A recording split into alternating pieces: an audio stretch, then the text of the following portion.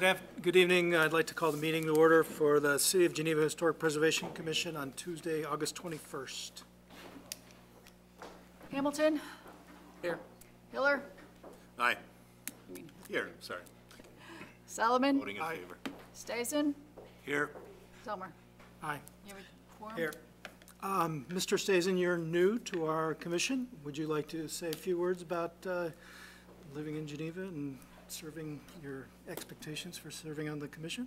Well, expectations, I don't know if I really have any other than I'm happy to be here, and I hope that all my years as an architect and background can certainly contribute something to this commission and to the city of Geneva.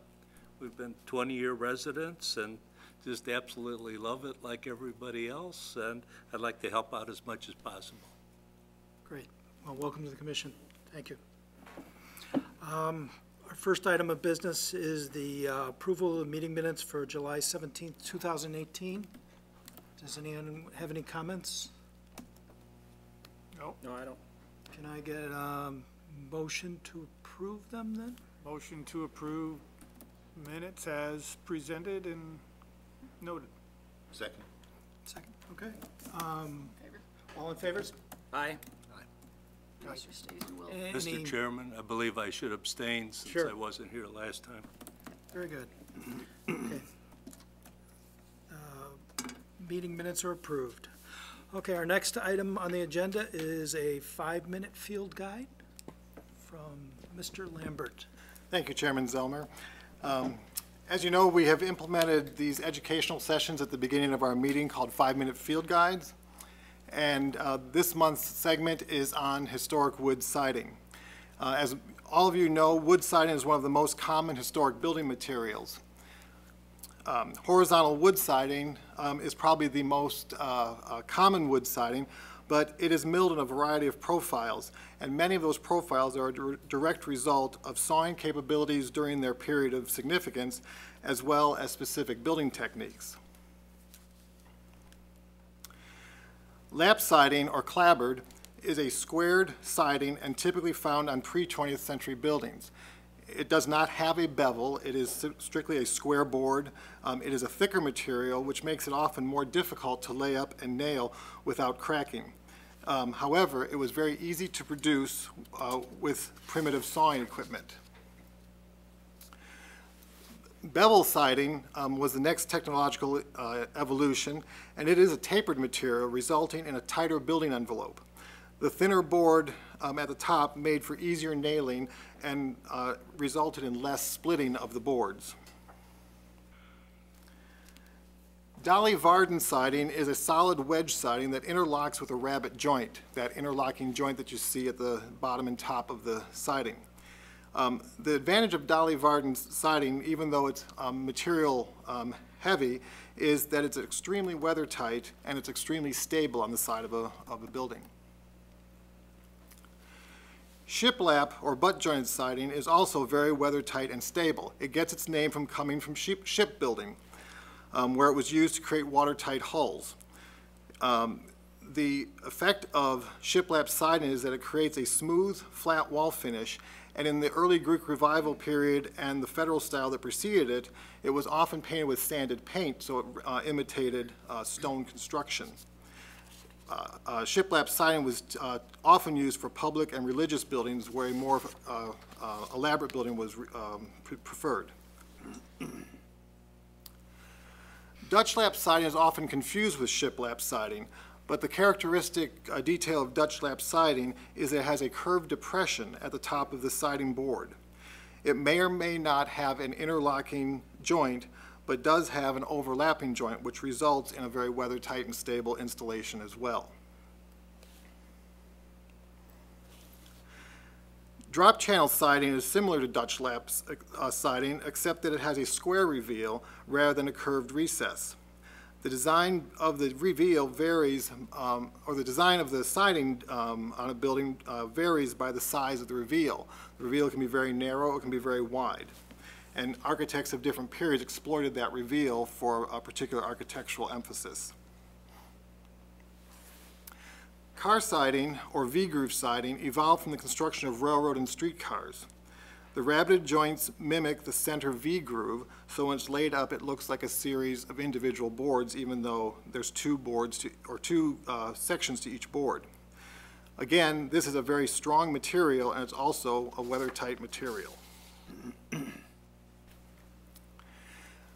Beyond the traditional wood sidings, there was a series of novelty wood horizontal sidings that were introduced throughout the 19th and 20th century. One of those is log cabin siding, which produces the look of log construction without utilizing entire logs. It's a more efficient use of material and more weather-tight than chinked logs that required the chinking or the mud daubing to be replaced on a regular basis. Wavy siding is reminiscent of pre-American Revolutionary buildings. The siding does not waste material by creating a straight edge on the bottom of the siding material. It was popularized in America during the 1920s and 1930s as America experimented with the Tudor revival in residential and commercial architecture. Vertical wood siding has been considered an inexpensive utilitarian siding that was easy to install over timber frame structures and was used in many utilitarian buildings. Residentially, it has been popularized for seasonal beach cottages and other seasonal types of buildings, but in recent years has gained widespread favor for contemporary residences, but it is only somewhat weather-tight in its actual construction. The way we use it today, it's put over building wraps, so it's a tighter construction, and it's made tight by the batten or the small thin strip that is put over the joint.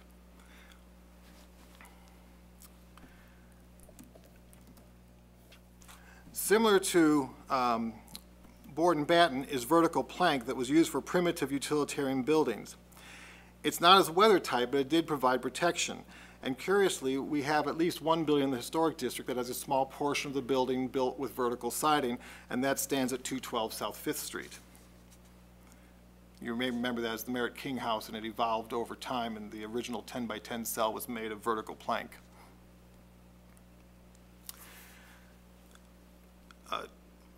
True reverse board and batten is really a vertical use of the drop channel siding that we saw earlier. However, since the 1950s, reverse board and batten siding is available in a sheet plywood form known as T111. Wood shingle siding became popular in the last quarter of the 19th century as a way to provide variation and depth of shadow on late Victorian era architecture. Shingles were laid up in many different patterns. They could be coursed or straight-edged, diamond, sawtooth, dog-eared, fish scale, irregular or ragged, or a combination of any of those. Dog-eared or ragged is like the center portion here, where it is irregular coursing, or apparently irregular coursing.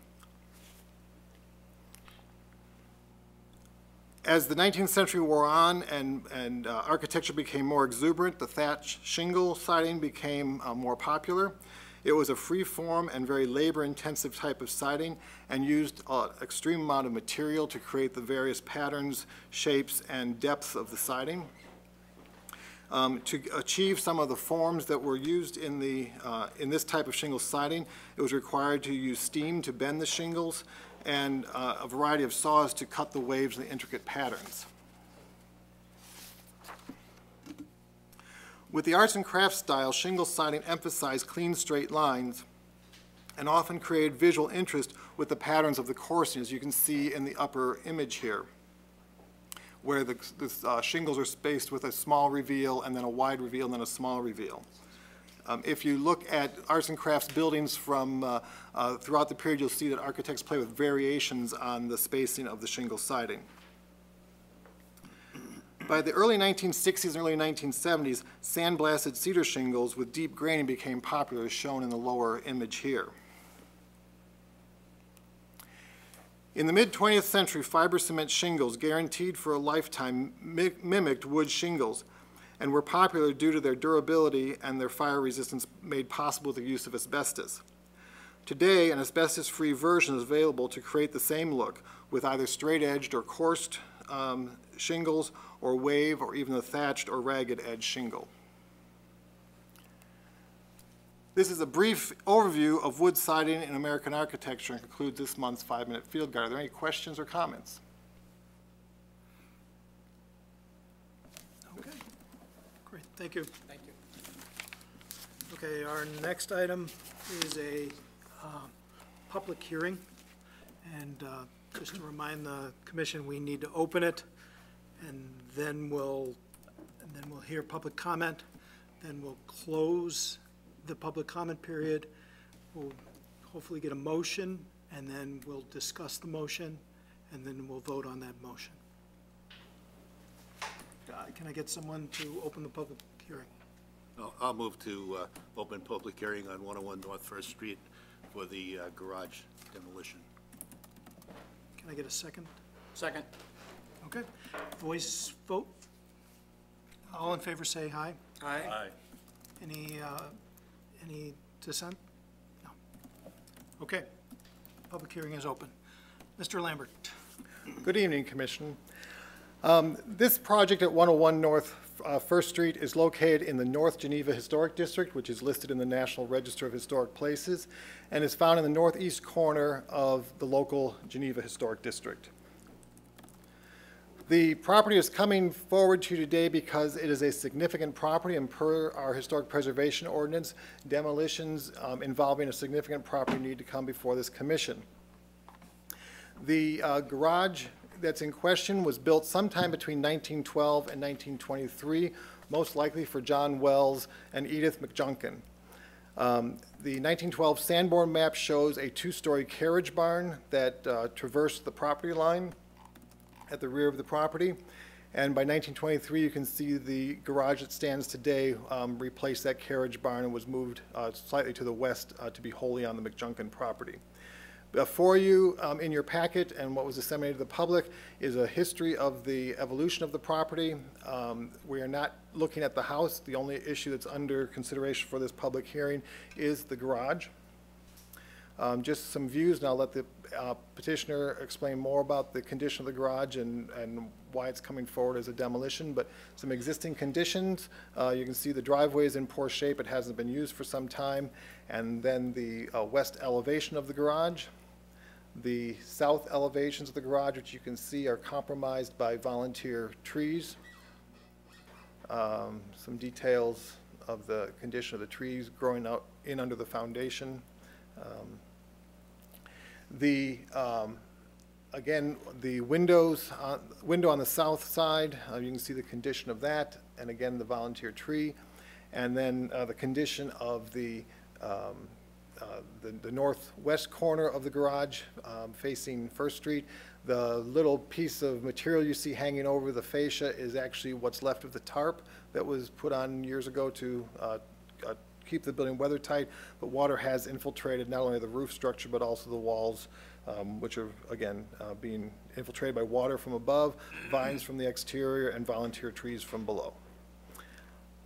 Again, the north side of the existing garage as it stands today, you can see the again the volunteer tree and the edge of the tarp and the neighboring garage. You can also see the vines that have grown along the building. Again, another view of the north side with the north window and the siding going towards the back. And with that, that is the conditions. You've got a full report of what's been submitted to the in request for the demolition, and just to report to the commission that the case was properly noticed to the neighbors and was also published as required for general public release. So with that, I'd like to turn the podium over to Jim Coleman. There he is. You can add to it and answer any other questions. My name is Jim Coleman. I own Coleman Management Company, and I'm here on behalf of Joe Aiken, the property owner. I've managed this property for about 5 or 6 years, and we were contacted recently by the city of Geneva saying that we should either improve it or tear it down. We chose that it's in such bad shape that we think it would be better if we tore it down. So we went through the process of notifying, there was like 3 condominium buildings within 500 feet, so we filled out a lot of envelopes, and so I'm here today to ask you for permission to go ahead and tear it down. We've got an estimate that we will accept from Franz Landscape, or Franz Demolition, to tear it down. Any questions for the petitioner?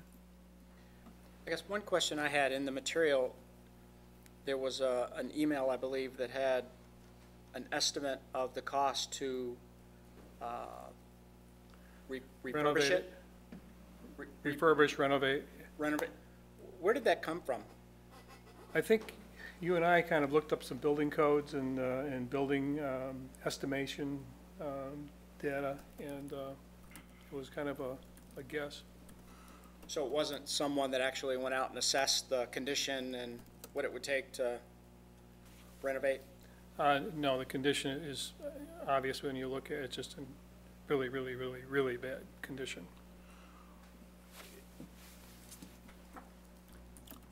You know, I think that number kind of jumped out at me too. I mean, it almost looks like a number for new construction rather than a garage. I mean, per square foot. But that, neither here nor there. I had one question too. I don't know if this is for you or for staff. When did the code enforcement bring the condition of the building to anyone's attention in either the city or to the petitioner? I think it was about 4 months ago, wasn't it? That you contacted Joe Aiken and said you want to have it fixed or torn down. I didn't bring that date with me, but I want to say it was actually longer than that. I think it was last fall that the first notice went out from code enforcement, and I believe that I met with Mr. Coleman, I think in March, if I remember correctly. Okay, so it's been less than a year that it's been. Correct.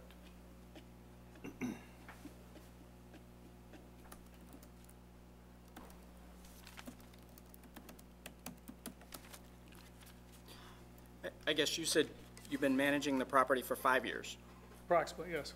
approximately. And the owner has owned it for, 30, 40 years, I would guess. I guess, why wasn't something done before it got to this point? Neglect on the part of the owner. And it took a little nudge from the city of Geneva to say, let's get it taken care of, which I appreciate.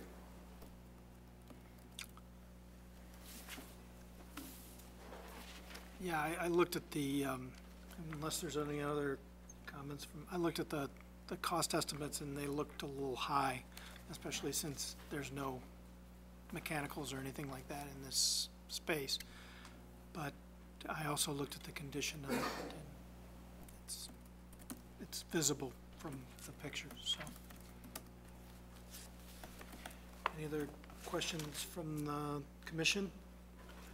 May I just correct, not correct, but just for the record, the question about how long the property's been owned by Mr. Aiken, he bought it in 1998. 98. Per the information here. Thank you. Okay. Okay, any questions from the public or comments from the public? No? Okay, thank you. Thank you. Okay, I'd like to get can I get a motion from someone to close the public hearing? Move to close public hearing on 101 North First Street. A second. Okay. All in favor? Aye. Any opposed? Okay, motion passes. Okay, the public hearing is closed. At this point, we would entertain a motion to act on his request for a demolition. So does anyone want to put together a motion to do that? Do we have discussion first? I think we have it after the, go ahead. You can discuss what you've had, but if you want to discuss it as a motion, you have to have the motion on the floor and second to discuss the motion. And then there's no vote taken on the motion. There would be a vote taken on the motion when you're ready to take a vote. So you would, So would we move to open discussion, or would we move to approve? You don't need to move to open discussion. You're moving into that phase. You just need to, if there's a motion that some commissioner wants to make in regards to the request, that should be made, and then if that's seconded, then you should have the discussion on that motion. Debate the merits, whatever you want to do. Is there anyone that wants to put together a motion to, I guess we can, motion for 101 North First Street to accept proposal for demolition of the garage due to deterioration.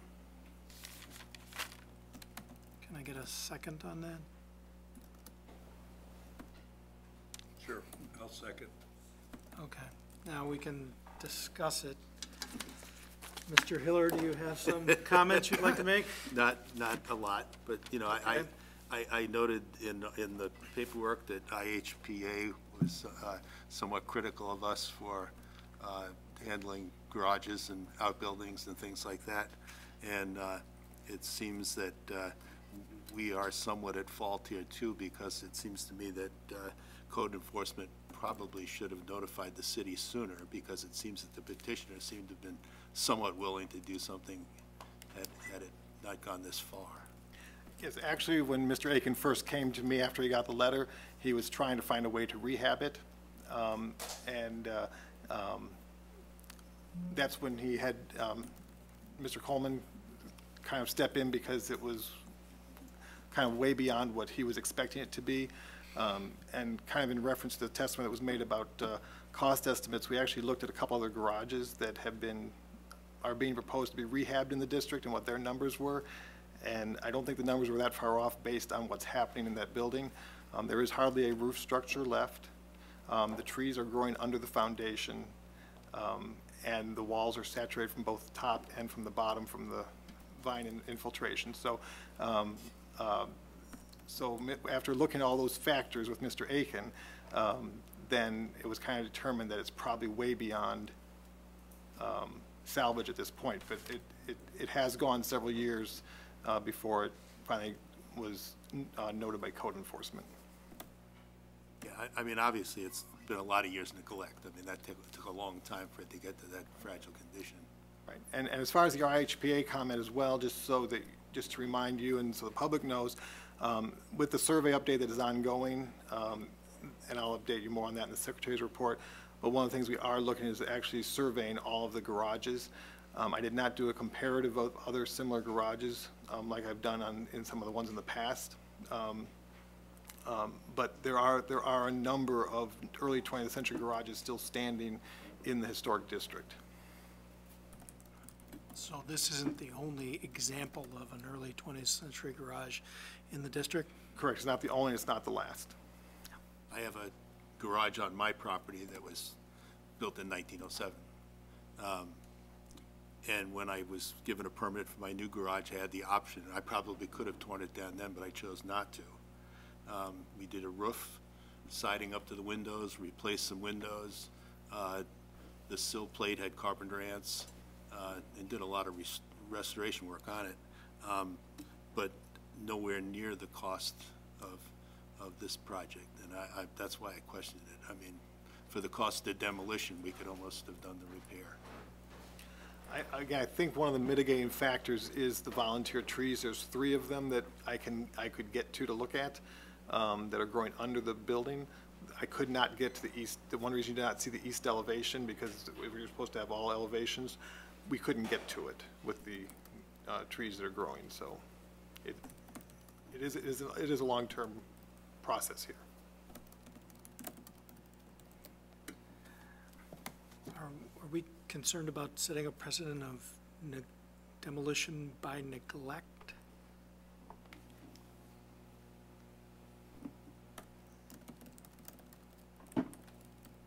Any comments from that? What was the comment again? That we're setting a precedent that there's demolition by neglect, and if you let it go long enough, you're going to be able to tear it down. That's a big part of what concerns me is ignoring and not maintaining over the years and watching it deteriorate. It's going to get, anything's going to get to the point where it's too expensive to try to repair. Yeah. Part, I think, would fall back on the city to notify them or to at least advise them sooner, but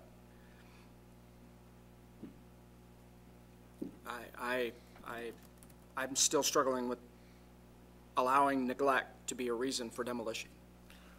I will say on behalf of the city that I do work closely with the code enforcement officer, and numerous letters go out every week trying to track this down. I do believe conversation had been going on for years before this was cited, but I can't verify that. But I do believe that code enforcement has been pursuing this, but it became aggressive last fall.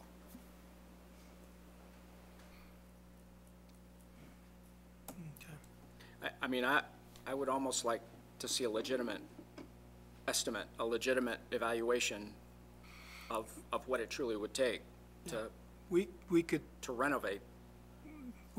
table it to get that estimate if you feel it's important. I mean,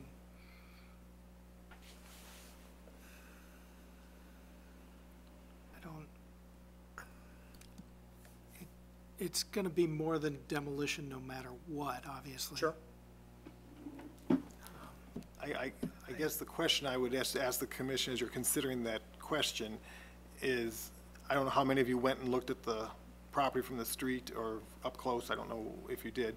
But the question would be, is it going to end up being more of a reconstruction than a restoration? And so you also want to put that in your thought process as far as what precedents you're setting as well. Because there's always people who want to rebuild things like they looked, and we've heard that before here, so. In the case of false historicism. But that fits better into the standards, Secretary of Interior standards of replacing in like or kind rather than demolition. It's a stronger argument for standards. I have a question. Is the consideration to replace this particular structure? I don't believe so. Just a demolition. Sure, down in Port Grass. It's just a demolition. The house is divided into apartments, and none of the tenants use the garage or have any interest in using the garage either for storage or for automobile use. So there's no interest in rebuilding another garage for a tenant or multiple tenants. And our concern really isn't, if we're looking at demolition, we don't really look at what would be replaced. It's just pure demolition. So, Going back to the discussion just a second ago, were we saying that it was deemed irreparable, or? There is not a statement or an estimate from a licensed contractor saying it's not reparable. However, again, I'm working with two other people right now on garages, restoring them that are in significantly better shape, I would say, than this particular garage. And they're really struggling with whether they're on the brink of saving those two garages. So, I mean, I think you can go through the exercise if that's the request of the commission to have it more formalized and looked at, but just by the inherent nature of the way the garages are built, one of the things you can't see from the exterior is at some point that the rear wall between the main garage and the lean-to was partially cut out, obviously to allow for a car to extend further into the garage. And so you're dealing with basically a box that has two ends of it opened, and then has no roof to tie it together. So again, it's an unfortunate situation here, but I just don't want to mislead you because I have had the opportunity to go into the building that you haven't had, and it would be hard to tie it together, I think, to try to lift it and repair the foundation or whatever. Sorry. Okay, Have the other two garages that you referenced had estimates to have their work redone, the renovation work? They have them. I have But in not seen. perspective. I have not seen them, but I know that the one came in a lot more than was expected, and so they're considering coming in for a demolition on that one as well.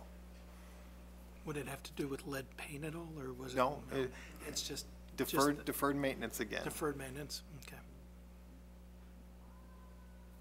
You know, I'm kind of torn with this. I think the severity of the deterioration is there. I mean, it's one of those things that you can't save everything, and I like the garage. I mean, I like it. If it were mine, I would do something with it, but I understand that you can't make someone do, rebuild basically rebuild it in its own form, And I think I'm in the same place. You can't undo what time has done, and we can't go backwards. And if 63,000 is a realistic number to rehab it, I think that's probably unreasonable. And I would probably lean towards okaying the demolition. I would prefer it be renovated, but Absolutely. I think that's almost undue.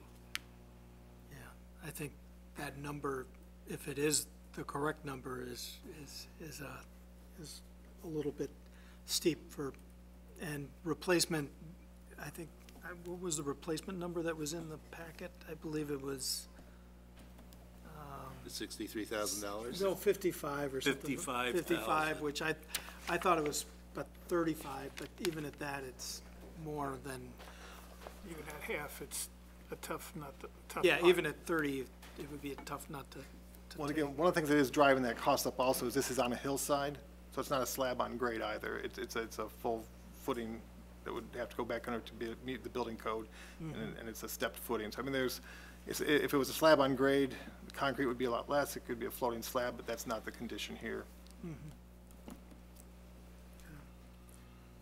Are we done with discussion?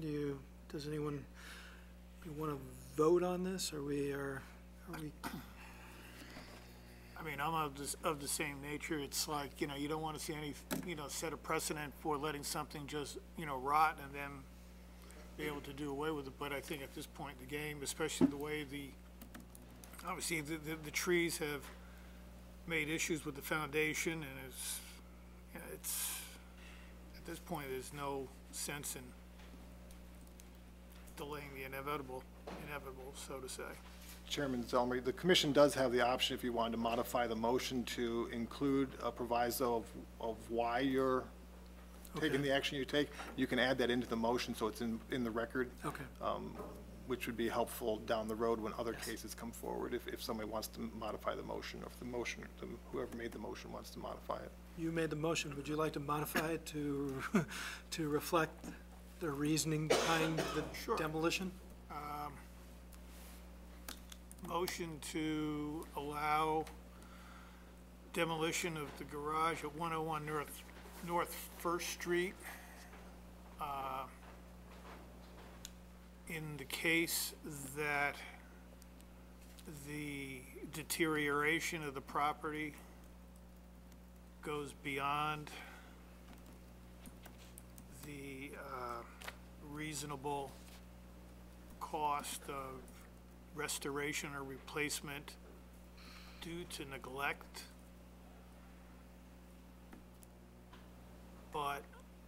and that this, this is being presented this way because the, how do I want to put it?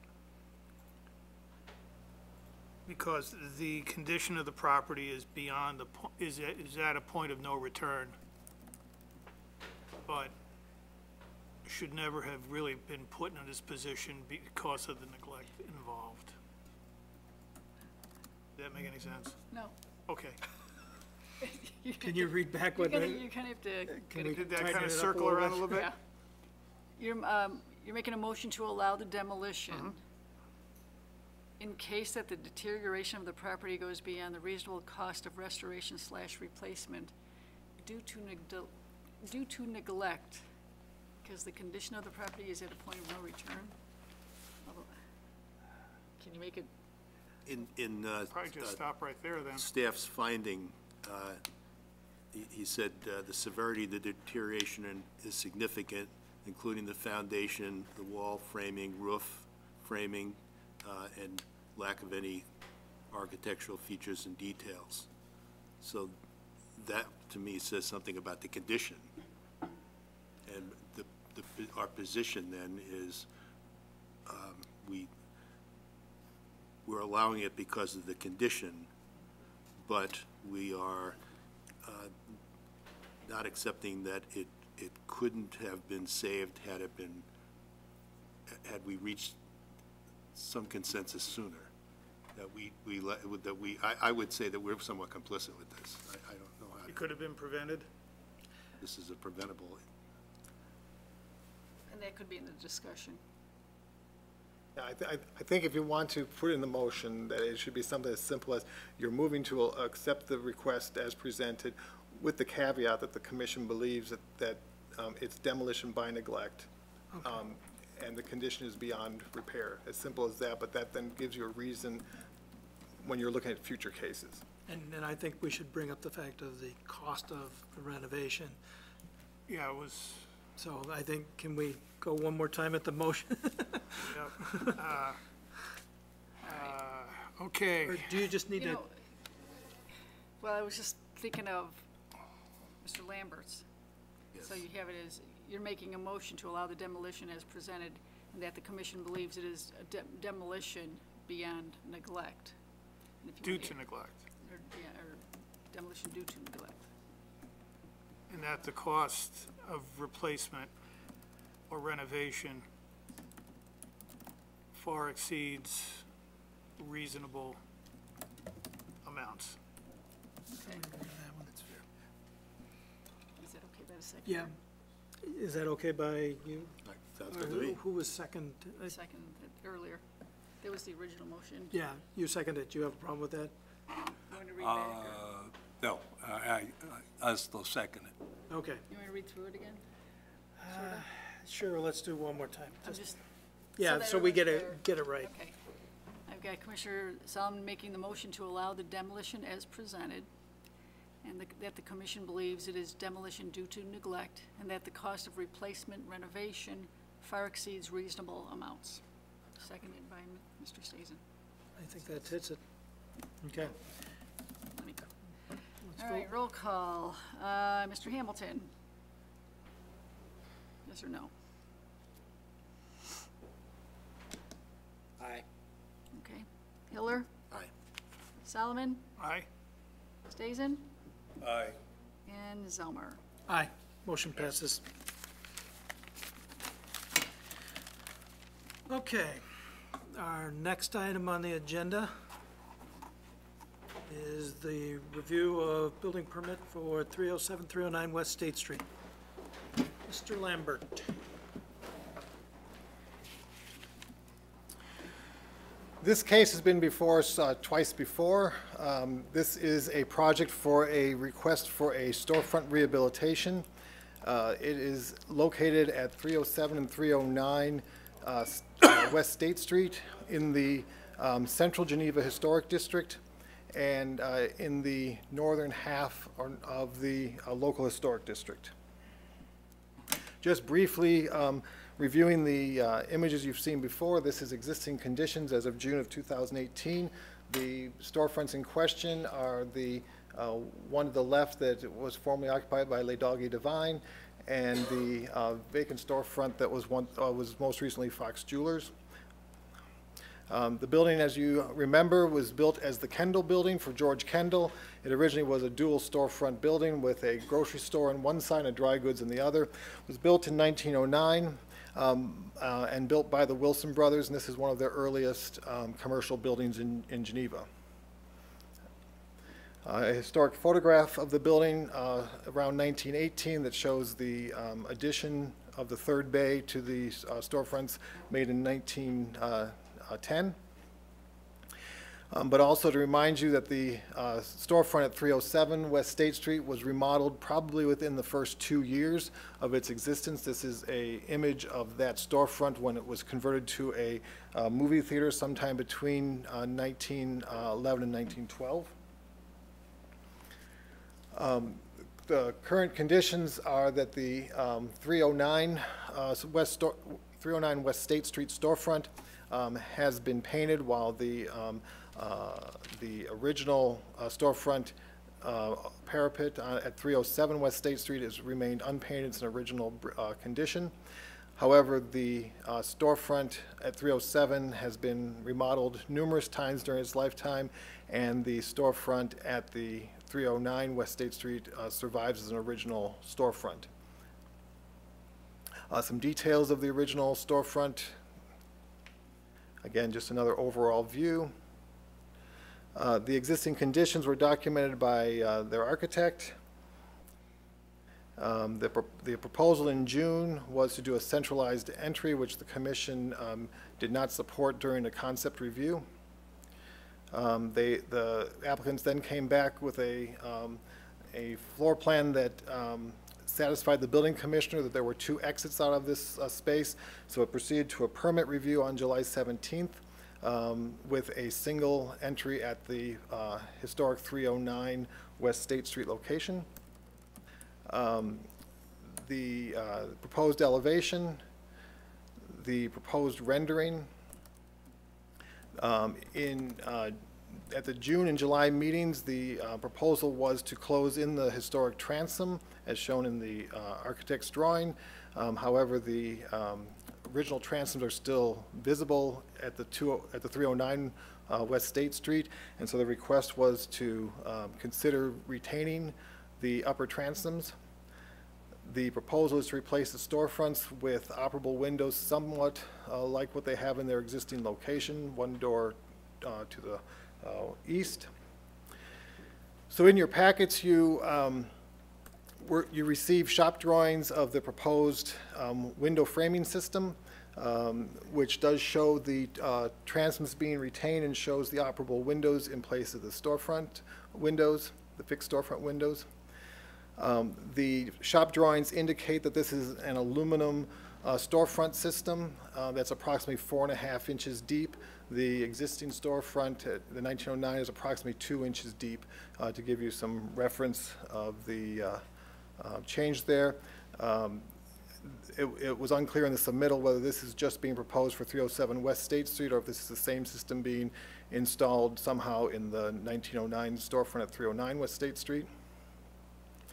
One of the items brought up at the last review was that we have historic documentation of what the bulkhead or dado looked like, which was a square paneled system. The submitted drawing still is showing a bulkhead that's just a rectangular panel that doesn't reference the historic details. In your packet, I summarized the SOI standards, how they apply to this case. The standards for preserving the historic storefront, basically standards 2, 5, 6, 9, and 10 are in conflict with the proposal. Again, the rendering, again showing the masonry, showing that they have done some test work on stripping the existing pink paint off of the building. And then the original proposal, as stated in June, was that they were going to be whitewashing the building, and it was described as being a thinner process than normal paint. So it would be just basically a thin coating over the brick. They have provided now specifications for the paint system, which is PPG coating called Permacrete, which is designed for high-rise apartments, condominiums, tilt-up warehouses, precast concrete, things such as that. It does have a much thicker dry film finish than paint. It is a breathable material, but the entire system, as noted here when you read through the specifications, and I did speak with the representative of Pittsburgh Paints, the technical rep, the proposed coating is 2 to 6.5 times thicker than a traditional paint system. So it is a thicker paint. So again, while paint is generally not under the purview of the Historic Preservation Commission, this is a part of a proposal for an entire storefront renovation. And it's a gray area, and I have spoken with David DeGroot, the Director of Community Development, and discussed this conflict between the that paint is not a permitted, is not a a type of work that requires a permit. However, the SOI standards are adopted and codified in the city code, and it says that historic features should not be damaged or otherwise destroyed. In talking with the technical rep, Tristan from Pittsburgh Paints, he said this system is, it bites into the brick is his exact quote, and to remove it would actually deteriorate the face of the brick. That's his exact description of the product. So with that information, the proposed exterior painting of the historically unpainted masonry violates or is in conflict with SOI standards 2, 5, 6, and 7. And that is all recorded in the staff analysis I provided to you. So with that, I will turn the podium over to the applicants. Let me bring it back to the front here. And they can tell you where they're at today and answer any of your questions, and you can ask them questions. So who's speaking first today? Dave? Backwards and forwards. Good evening, everyone. Thank you. My name is Dave Cilio, owner of Noble House, local Geneva resident. As Michael had mentioned, this is our third time presenting to the board. Initially, when we presented, we asked for the center door entry. We conceded to the board and moved it over to the 309 entry, with that having the most historic correctness of the two buildings that we're looking to move into. When we came back in July, you asked for further detail on our technique of how we were going to alter the facade with paint and or the window systems. So we supplied those specs to you. I brought today with us Travis, specialist from PPG, to address any questions you may have. And then Mark Industries was the window system that we're using that we're currently installing in Noble House, Glen Ellen.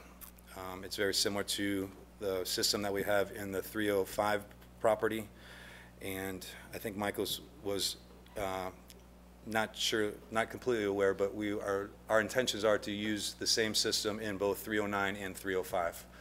So y'all had some questions on detail, but I'm hoping that the packet and the shop drawings and the cut sheets answered any questions that you may have had back in July. So, Are you changing out the storefront in 307? yes, sir. In a few of the conversations we had in the last 2 months, it seemed as if everyone, with all the alterations that have been to 307 over the time. I'm sorry, 307 is a middle building. Okay, I meant. So 309. 309 is the one I meant. The one with the original storefront. Not at all. We want to maintain the bulkhead. We are going to maintain the transom. We're maintaining the window dimensions. All we're doing is replacing with an efficient window system that is to code. So the transom is maintaining, the bulkhead is staying there.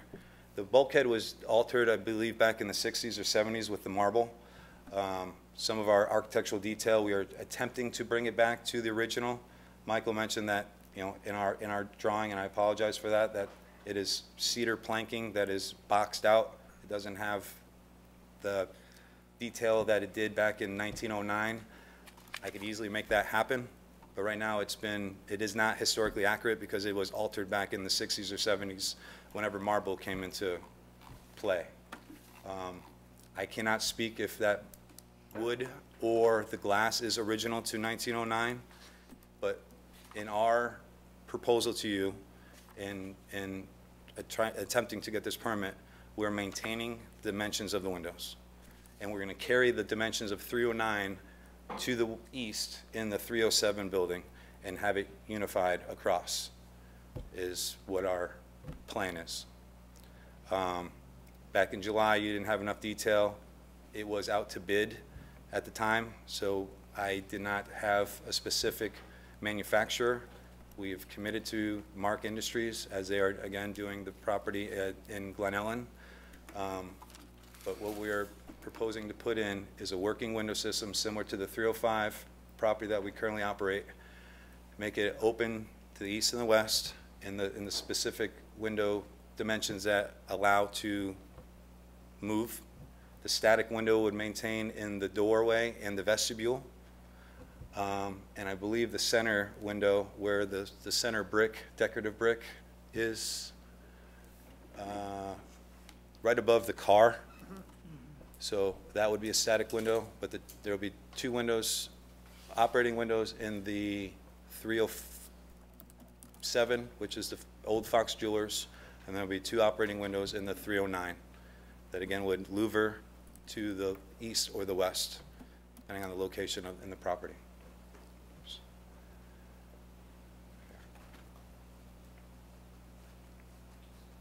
And will the new storefront of 307 be as it's proposed here, straight and flush? Yes, sir. Or will it have a setback? It'll be straight and for flush. the- Straight and flush. Because that doorway has been altered when it originally was built, and then it turned into the theater, and then over the years, that door has kind of jumped a couple times.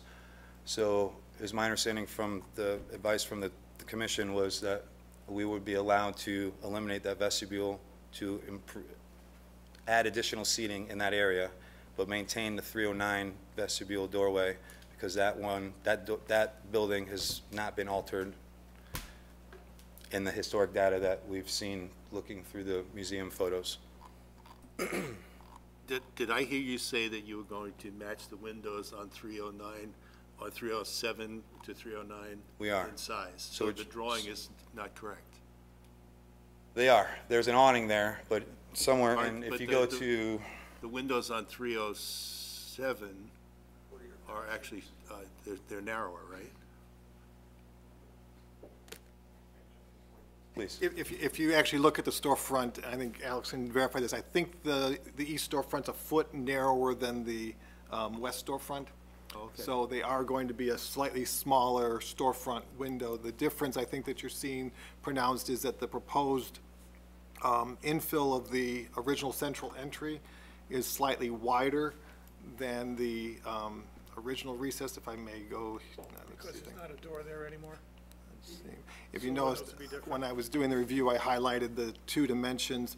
So if you see where the door is, the original door is, I think it's 7 foot something, I can't read it from here, and the proposed infill is 8'7" or something. So that's what's making the storefront windows on the east side look a little narrower. But again, as Mr. Cilios pointed out, that storefront has been altered numerous times throughout its life. So, you know, I think the commission needs to decide whether or not the spacing is what you're looking for or what, but that storefront has been altered numerous times. So basically, 307 is being brought back to what it originally was, mimicking 309. I had to draw a little sheet here because I keep getting them mixed up, except without the door. Right, this Correct. dimension is wider than the historic dimension, Correct. but these windows were narrower on this unit than they were on this when you look at the historic Got it. photographs and the dimensions of the units. Our focus was to maintain the dimensions of the 309 building, the pink dog store. Right. So the windows there and the jambs and the transom, the bulkhead, the height, that's not changing. All we're doing is replacing the existing windows with that working window system in the current dimensions. And then, again, carrying that level, because the 307 building to the right, I guess, or we're looking at this side, has a higher window. If you look at it. So that window in the brown building, the 305, the middle building, we're going to bring over the window levels of the 309 and maintain that going across, heading to the east into the Fox Jeweler property. And then under the awning of the Doggy Divine, there is a transom window system there, or transom windows. We're going to carry that transom across, again, to the 305 Fox Jewelers. So it'll be uniformed all the way across. And then the one you said that's in the middle, looks like there's a red light in the middle there. Yeah, That's going to be a that's a static window. static window. It's not, the width of it does not, the 2 panels that would go in there to make it move left or right, it wasn't worth, I mean, we're maintaining that one, and again, the 2 vestibule windows and the doorway. So there'll be one, two, there'll be 4 operating windows. And where the doorway is on the Fox Jewelers, trying to maintain uniformity, I believe that one is a static window as well. And the pilasters are going to remain? I'm sorry? The pilasters going to remain? It is, yes. And you said that if need be, to mimic the original bulkheading on the lower level, you would have no issue with putting that design into the wooden No, that placement? could easily be accomplished. I could look up that photo that Michael was referring to, and, you know, our carpenter could duplicate that very easily. The folding windows that are in 305 are quite substantial. I mean, they have a good Those are frame a on wood. them and heavy. We did not install those. Those were there when we took over the property, when it was Tavolino, the Italian restaurant. Okay, That is so- a wooden window system. Okay, The one that we're giving you specs for is aluminum clad. and a narrower, much Narrow. I profile. believe it's 1.5 inches, as opposed to, those are several inches. Right, yeah, they're quite a bit. Yeah. Especially when you double them up. So when you say, and that's what's going to happen, you have 1.5 inches, so doubled, mostly they'll be doubled or butted up against another window, so you're talking about it. Maybe 3 inches. Your shop drawing actually shows 2 1/8 for the style of the window itself. 2 1/8 for the, okay. For the operable, you're talking about the operable part of the window, right? Right.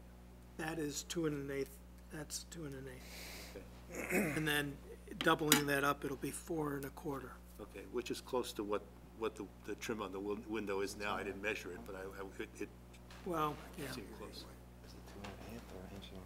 I think it's 1.5 inches, as I recall. It's labeled as, Okay. the framing system is 2 by 4.5 is what it's labeled as. Okay.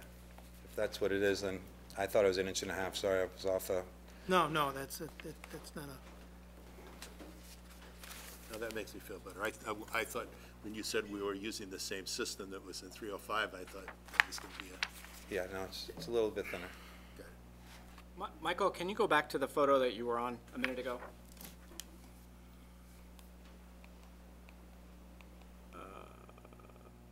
That one. So the bulkhead, that's what it's going to look like? We can duplicate that, yes. I mean, is that what's there No, underneath the marble? I can't answer that. I don't know what's underneath there. I mean, it was altered. There is a tenant that was supposed to have left on July 15th. She's waiting for her construction to be completed. So when she gets out, then I could do some more experimental or investigatory demolition, find out what's underneath there. Probably not. But I doubt it is there.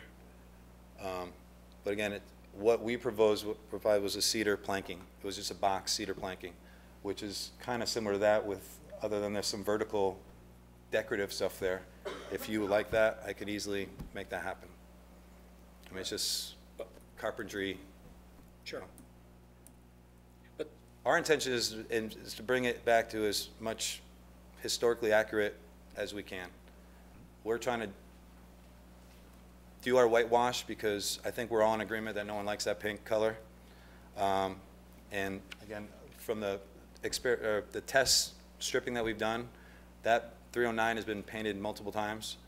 I believe the Fox Jeweler is raw brick, but to get the 309 brick to the, I guess, the condition of the 305 brick, it would be very difficult, and it does not meet the requirements of, I think it would be sandblasting it. I don't believe, and can you all speak on, Travis, would we be able, Travis is from PPG, he'd be able to speak if we can get it to the condition of the 305. do we want to stay on the storefront before we go to the coating issue? I think we want to talk about the storefront and then talk about coating. I don't think we want to intermingle them right now. I'm sorry, But does anyone have any, No, no offense on that. Yeah, I think that's the right way to do it. I think that we want to get a conclusion on the storefront that we're looking at, and then we'll move to the coding. That's fine. Okay. Is there any more comments from the commission about the storefront? I think we're on the same page. I mean, we have a nice original storefront in 309. And, you know, we want to carry the feel or the character of that over into your 307 building is what we're trying to accomplish. We don't want it to look like it's cobbled together, and we want to try to carry that across. So I think we're on agreement in terms of trying to, But what we're trying to they're accomplish. they're demoing the storefront from through, it's gone.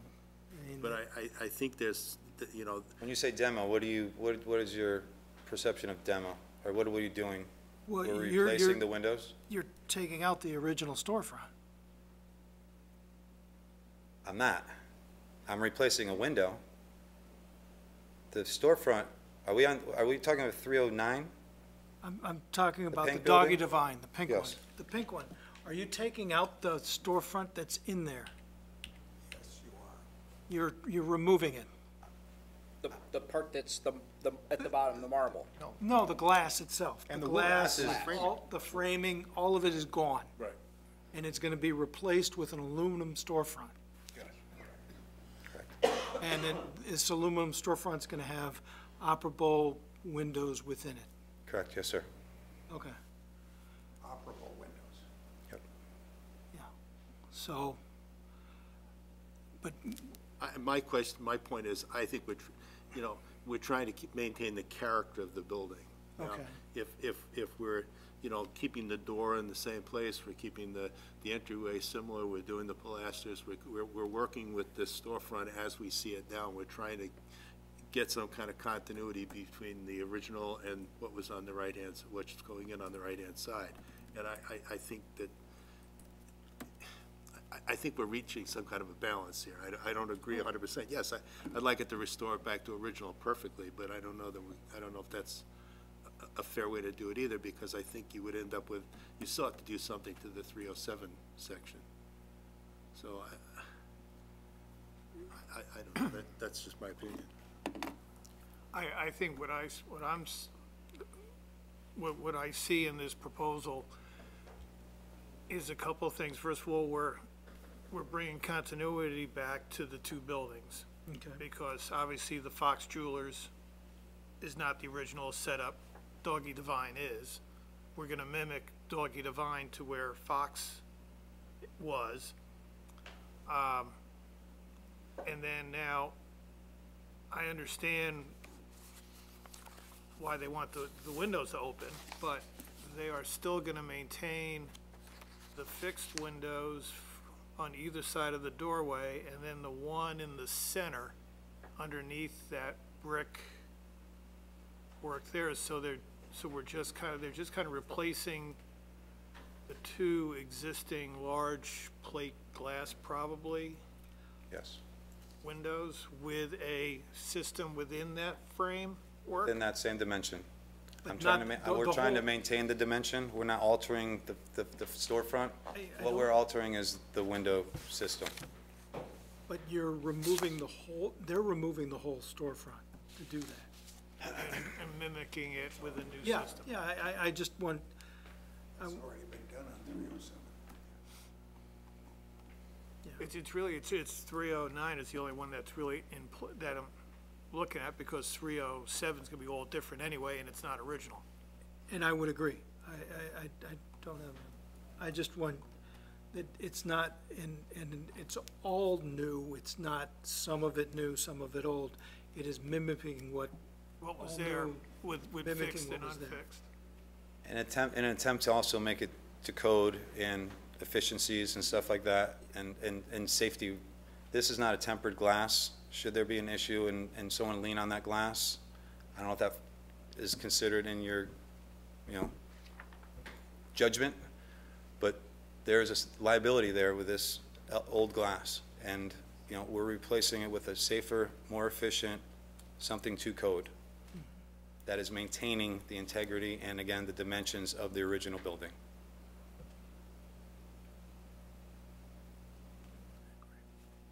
So if I heard right, the transom is being replaced? Yes. In 309? Which building? All of them, both of them. Right. But I was There's trying to only get what one he was asking. existing in Doggy Divine. There is Oh, not yeah. a transom in the Fox Jewelers. We're going to carry a transom over, again, keeping that same uniformed window look. Well, I was asking for a clarification from Commissioner Hamilton. I just, again, to underscore what Chairman Zelmer is saying and what Mr. Teipel has said over here, the entire storefront is going away. It's just being recreated in aluminum. Uniform. So there's nothing left of the Wilson Brothers storefront. They're not just taking out the transom, they're taking out the entire storefront and starting anew with something that mimics the proportions. So they're just replacing it with one that looks like that? Yes, sir. We're not altering the brick. We're bringing the bulkhead back to its original picture from 1918.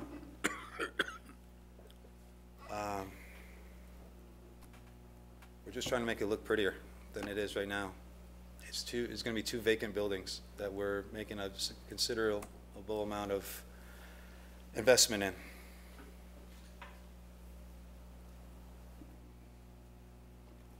The Erde building is about to be vacant. The foot store across the street, the shoe store across the street is vacant.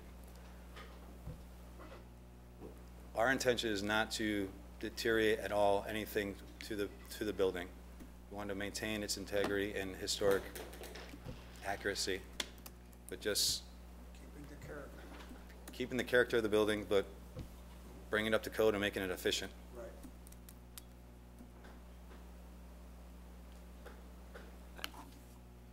I guess in July, when I left,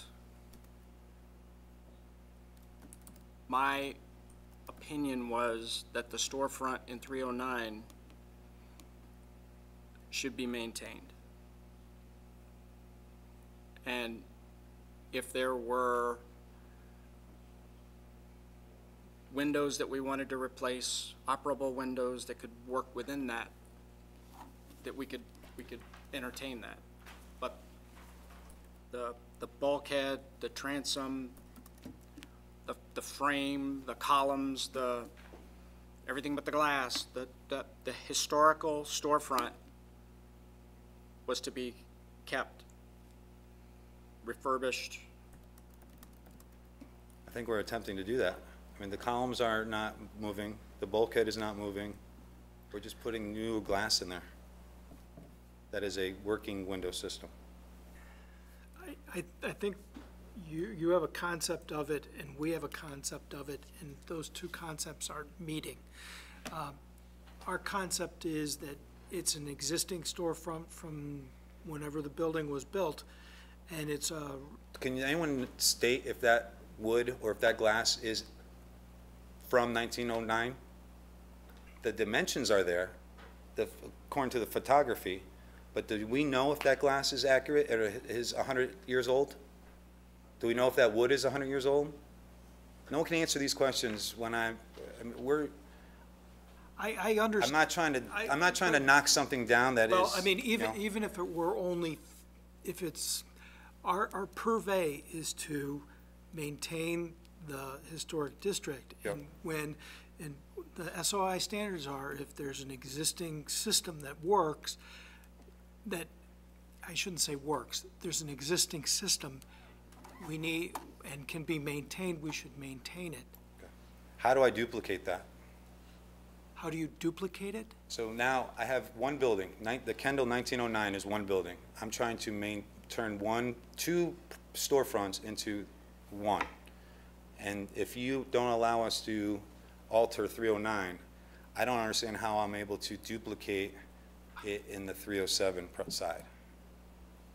I think you know, I mean, that was, it's not an easy process, but that's what we were looking at. And what you've basically done is, I'm going to rip it all out and start from scratch.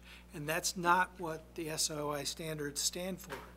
That gives it a false sense of historicism, that's the way it looked at one time, but it's a difficult thing. I mean, it's not easy. It's 3 months, not easy, I understand. I've been paying Well, rent I mean, we've and- also and asked, mortgage. we've asked for more detail. We're finally seeing some detail of what you really want to do. Yep. And now we're looking at what you want to do, and I'm not sure that, I can't speak for any of the other commissioners, but I'm not sure that meets what we're doing and meets the SOI standards. 307 has already been altered so that it doesn't look anything like what there was. I agree. We're bringing it back to closer to what it was. You know, we need to meet. I understand that. I understand you know, that. It's a, No, you don't understand it. That's the problem. We're not trying to be contentious at all. oh, I'm just- not being and- contentious and either. we- I'm glad to just see trying that to we get have to- details We're of trying what. to get to I'm- a meeting point, I guess. I agree. I agree. And when you say that What- we're ripping it all out, we're just, the brick facade is the same, the bulkheads will be the same. I believe that Mr. Hamilton stated it correctly. When we left last time, we were going to look at how we could use the existing storefront and work with that. Okay. Not the proportions of the existing storefront, but the actual storefront. Is that correct, Mr. Hamilton? Yes. So, The 307, we know has been changed. Yeah. I have no problem with what we want to do on the 307 side. My focus has been on what is the historic storefront at 309 and trying to renovate as much of that as we possibly can without replacing. The windows, I can't prove that the glass is 100 years old. I have no problem replacing the glass for a different kind of window system. I would like it to operate within the framework of the historic storefront. That's, what we provide you states that. It is maintaining, it's within those dimensions. So when the glass is removed, they're dropping I guess the window system in those dimensions. we're looking to maintain the storefront, and you're looking to replicate the storefront. And that's kind of the loggerheads we're at here.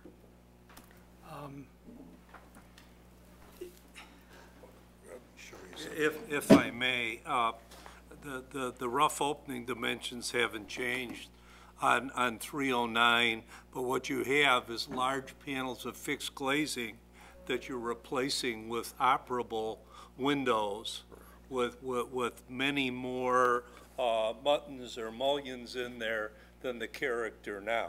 So I would contend that it is similar in terms of maintaining the rough openings and dimensional sizing, but the glazing is not anywhere near what,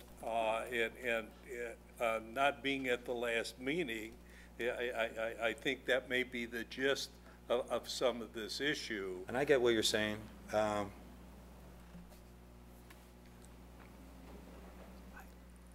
It's just difficult. Well, again, we're trying to get a working window system. We commonly get compliments on our windows and the open airness of the building, the property that we're operating now. We're trying to duplicate that over in the new expansion. But with that dimension of glazing, those large windows, that obviously you can't move something that large. Well, and that may be the crust of the issue. Yeah. We have large expanses of glass now, and so it's probably the difference. You cannot maintain that opening size and keep them and make them operable. It's probably one of the biggest issues from my perspective on 9, and you know, to maintain symmetry between the 7 and 9. you know, having operable on one side and fixed glazing on the other. Yes, from a design perspective, that may be a challenge as well. It's a bit awkward, But yes. this is historic preservation, and I think these gentlemen's point is to that issue itself. Okay. So that's a no then. Is that where we're at? I mean, if I surrender and say it's all gonna be fixed glass, I'm trying to not have to come back in a month. So I agree. I want to start construction. I want to move forward and let other people have an opportunity to present. I was hoping the third time was a charm, but I mean, you say it's your third time coming here, but this is really one of the first times we've seen actually what you want to do. That's Oh, one you of the, saw it the first time, the first time. We've changed it now to meet your requests. the second time we didn't have shop drawings. We didn't have, you know, we didn't, you explained what you wanted to do, and we didn't, it was really difficult to see exactly what it was. So, I mean, I think the fact that you saying it's the third time, but I'm not going to argue, there's no reason to argue about this. I think what we want to do is have some consensus about what it is we're looking for, what we would approve on the side of the commission. And, you know, I think what we were looking for, what we came out of last meeting is that you would keep the historic storefront and work with it to work in a window that would work with that. Do you agree with that, Mr. Lambert? Yeah, what we talked about last month, or what you talked about, and I referenced, was very similar to what we did at the Geneva Cleaners with the kiosk being installed within an existing window frame, to go back, kind of investigate some kind of way to work within the existing wooden frame and get your operable windows in there. You know, it was done at one location here. There's probably a solution to it. I don't know, but I think that's what the commission was asking. Leave the wood frame in place, and find a way to incorporate your operating windows behind it, within it, on top of it, garage doors, sliding doors, or operable windows, whatever the system was, but not removing the historic wood framing. Because again, I know you've asked, can anybody prove it to be 1909? If you look at the 1909 pictures, it's that storefront, whether it's the wood. The other thing is that I think Chairman Zelmer was pointing out is the ordinance does not state to restore to a specific period, not to its original year, but to a period of years. And our period of significance for the historic district is 1835 to 1966. So it's those changes that have occurred within that period that is what the commission should be looking at. that's fine. We will investigate and see if there's an option to get an operable window inside of the current wood structures, and see in 4 weeks. You know, and then hopefully we can duplicate that and make it look uniform in the 307 building. Or we just scrap it and we go static, and it is what it is. So, how about if we move on to paint? Can I ask one other question on the storefront? Please. The bulkhead Yep. on the bottom, Yep. can that be kept on 309? Because I'm assuming that's, Can it be kept? yeah. I've never said we were doing anything to it, other than removing the marble, which was installed in the 60s and 70s. So when we remove that decorative wood that was there from 1909 may still be there. If it's not, I could easily duplicate that with our cedar and carpentry. But I don't think it would be there. From Alex chiming in. Again, I think what Commissioner, But the level of that is not moving. We're going to remove the marble and try to restore it to its original look. Maybe I misunderstood. yeah, and I think what you might be driving at is that the marble may have been put on the period of significance, but also remember that the design guidelines and the SOI standards allow replication of elements that have photographic documentation. Okay. So even if the marble was put on in 1952, the option would be there based on photographic evidence to replicate something that was there historically that can be photo documented. So they have an option either way. Thank you. Okay, let's move on to the paint, or the masonry coatings. You're proposing to, what are you proposing to do with the paint? We would like to take the pink latex off, which is currently damaging and killing the brick in the mortar. And then clean it to a standard that will remove the mildew and whatever corrosive element that's on the brick right now. Okay. And then do a whitewashing of both 309 and 307.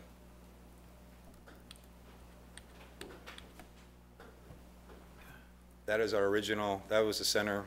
Yeah, yeah. but That is you're the looking at that. concept of what we're looking to do.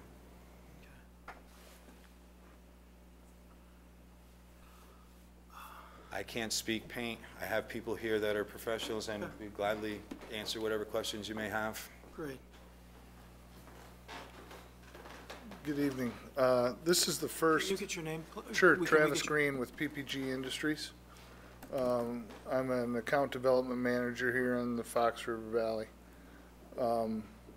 This is the first that I'd heard of a whitewashing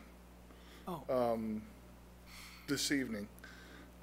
So I don't know who you talked to in technical. From 1-800-PPG or something? Okay. I'm local, on site for all of these.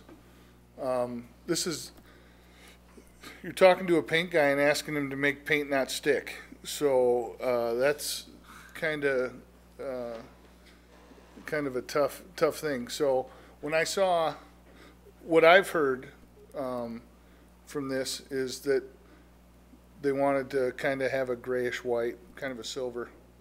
So I gave them our best product, which is a Permacrete, the 4-22, and it's been renovated to the 4-22XI, okay? It's 100% acrylic masonry paint, high build. So it's a thick paint, basically. Well, it's kind of relative, you know, when you say, man, it's a thick build. The width of this is actually 3 mils of paint, right? So 6 mils, where it was showing there, right, 6 to 10 mils is 2 pieces of paper. So, I mean, it's not like we're putting 1/4 of an inch on. Now, I didn't know about the whitewash. So that changes everything. Because from what I saw from the rendering, that doesn't look washed. That looks like a grayish, you know, silver paint. So that's what I've given. To whitewash it, we can use any exterior latex that you want. Because I didn't know it was going to be whitewashed. When they take off the, you know, they're going to take off the pink. Yeah, intent that's was easy. That's easy. Is that how would you suggest they take off The pink? Yeah. I used my key, Oh, right? My car key. it's going to come off. The company that's been hired on to do that, which is one of my customers, has got a non-aggressive stripper. Okay. It's so there's another coat underneath it as well as mold, mildew, dirt, whatever, right? That's the reason that it can come off so easy, because that is also a relatively thick coat of latex that's on there. Probably, you know, I didn't do a dry film gauge on it, but probably I'd say, Mike, 10 mils, 8 to 10, right? The reason that it's not sticking to the brick is because it's not sticking to the brick. It's sticking to the mold, the mildew, the dirt, the other coating that's under there, which is probably a pre-1978, I'm guessing, probably lead-based oil paint that's on there. So PPG's stance on it from a warranted level is to strip it, which the company already has some stripper, used it on there. That'll come off fine. Where we used it was on the kind of the window edge or whatever there, a little bit of the brick on the far west side of 309. Didn't get up above because there's still a tenant in 309 to do any test patch on up above the canopies. But I don't think that there'll be much of a problem there either.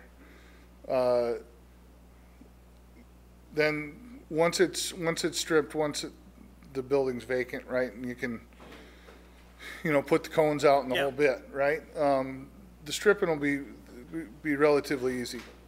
And then that's when the work comes in, doing the prep work, and to whitewash it or to gray wash it now, as I've heard, will be relatively easy as well, and we won't go with anything nearly as aggressive as a permacrete. It'd be a watered down exterior latex, literally, like a 50-50 blend of the exterior paint and water to just give it the kind of the whitewash. So are you saying that then you've got a product on there that somewhere down the future it is reversible? Sure, because what I would propose, and I've got some data sheets for it. Sorry I didn't get them to you ahead of time to look at. I can leave them with you. My proposal, PPG, let me get their official stance on it, right? Because we're a paint company that prides itself on something that sticks, right? So their official stance is to remove it, to clean it, to tuck point it, and then to put a clear sealer over the top. That's their official stance. But as their official stance, as you might have talked with Tristan, we don't know what's underneath that pink yet and the damage that's been done there, or color shade variants, whatever. So I don't know if you're going to have a uniform front on there after it's stripped down. I'm not sure. PPG's stance officially, warranty, right, means official, would be to remove it, to clean it, tuck point, let it sit for 30 days for the pH to, the mortar and stuff to kind of level out, and then to put a clear sealer on over the top of it, a concrete sealer, which will help it from furring. The old, you rub the old brick and it kind of get the chalk dust and a little bit there. So that's their official stance. Through my experience with it, we've also got a sacrificial clear graffiti coating. Okay, that it's sacrificial, it's water-based clear. If we put that down and then did a mist coat, right, of the whitewashing, that paint isn't actually going to be sticking to the brick. It's going to be sticking to the sacrificial graffiti coating. So with then a brick-safe graffiti remover down the road 20 years when all the guys from Nobel House are retired and living the high life, we could just use the graffiti remover. It's water-based. Go in and clean it, and you're down to... In the Chicago market, we flip it, right? Because things are getting tagged in the city. Yeah. Right? So you've got your primer, your paint, and then you use that graffiti coating as a top coat. So when somebody hits it with a spray can, you can just go in, use the graffiti remover. It's sacrificial, so you'll go back down to the paint and you reapply it. By flipping that, you've got the graffiti, so you've got the paint basically resting on the graffiti coating, and it's going to be watered down. So again, first I've heard of it, we could use a watered down stain matched to the gray, whatever they want, and you wouldn't even, I mean, it's not going to be aggressive on there at all. Does that breathe as a product, or Yes. It does, okay. Yeah, wind-driven, rain resistant and stuff as well. Yeah, yeah. But if any moisture within the brick that would get in behind the brick would be able to come back It's going to be able to penetrate out, yeah. Yeah, That's what we're more concerned sure. about. And that's where we're gonna be using a flat paint as well versus anything with a sheen, where it, you know, the flat paint's more breathable. You get a sheen to it and it's tighter locking, and that's where you get your bubbles and stuff for failure. So again, sorry that, I'm late to the party here with knowing that it's gonna be a whitewash. I was trying to give them a coating that was gonna last forever and be a solid color, so. But it'll get the brick to a uniform, a roughly uniform color across it, depending on what's underneath it, correct? It's gonna take differently to this, at my educated guess is that it's gonna look different from the 309 to the 307. Just because, how long has the 309 paint been on? Earliest we've documented is 1978, I believe. The pink? No, the pink's only been on since 2003? 1999, 2000 something, yeah. 2000. It's less than 10 years old, probably. Well, it's 2018, so Less than 20 years old, so I'm a math. Okay. It's late tonight. that's all right. I'm an English graduate, not a math major either. So yeah, if it's close to 20 years, there's some difference. It's gonna be hard to make that unified. Does anyone have any questions of me? Okay. Okay. Michael, I've got your email and stuff. I'll send you a different data page with the, and I'll also send you, I've got the sacrificial here for you, Okay. if you want to take a look at that. I like your solution, that it's reversible. That's a, Yeah, I mean, we just reverse it, right? To Yep. the, put the sacrificial as your prime coat.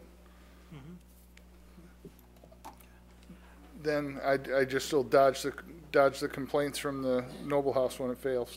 yeah, But, all right, thank you. thank you.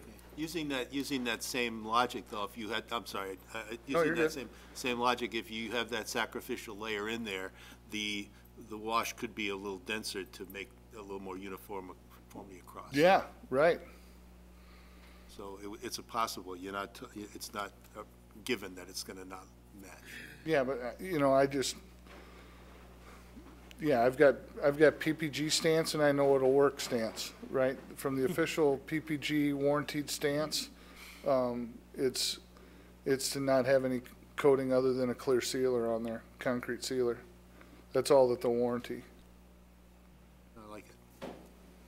Thank you. Thank you.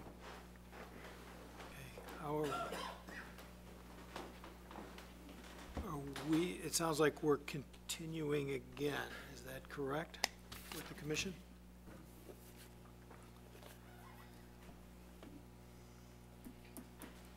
I guess what's open? The open is the The operable windows? the operable windows within the storefront, the existing storefront. Do we want to see that in documentation? I would say you don't have a choice. If you're not approving what's submitted as a permit set, Yes. then the permit set needs to be revised because we are permit-driven here. Okay, So you can't approve something that you don't know what has been submitted. that, I would So agree you are with that. essentially tabling it for another month.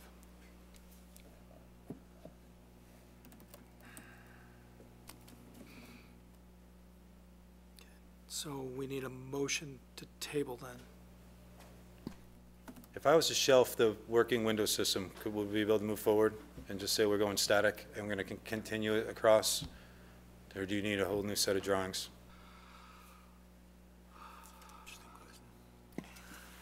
I don't want to speak for the building commissioner here, but I'm assuming. I'll defer to you because you no. seem like you know the most, obviously.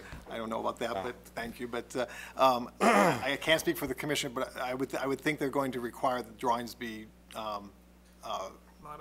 modified, but I think what you've got already is, I think you've got the existing conditions as part of the drawing set, and you could probably just say the existing conditions are, cross out the new work and just say you're gonna retain the existing, is what I would guess.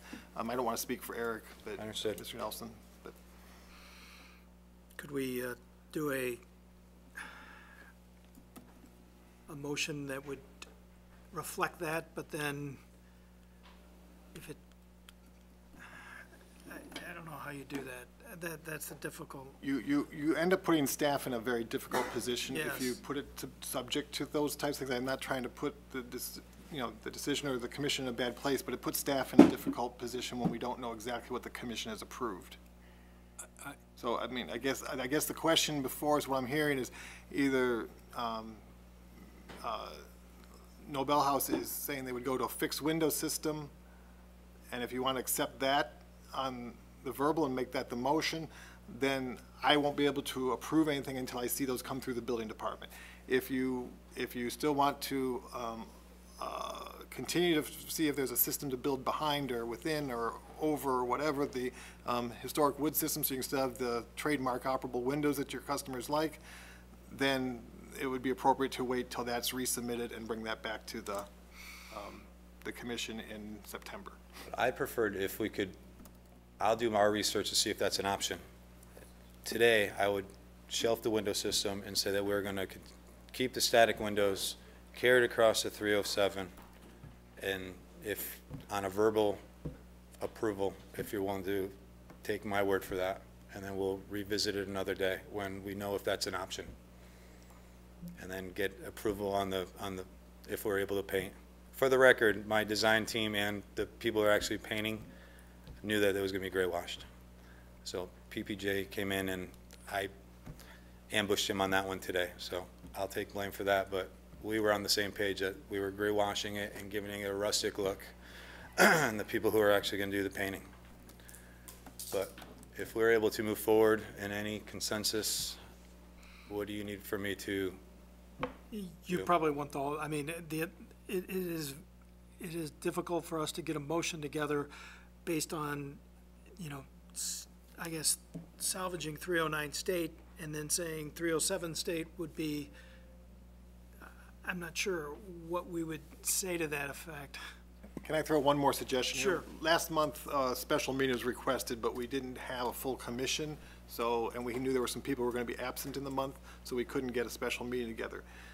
Is there a straw poll do we know that in 2 weeks, or, I need at least a certain amount of time to advertise the meeting, but we could have a special meeting to consider this case if we know we can have a quorum, but last month I couldn't guarantee a quorum. If you want to put it off for 2 weeks, so you're not held up an entire month, I'm just trying to find another compromise here. I would be greatly appreciative if we were able to do that. I know summer is coming to an end, school starts tomorrow. If we can try to get together in 2 weeks.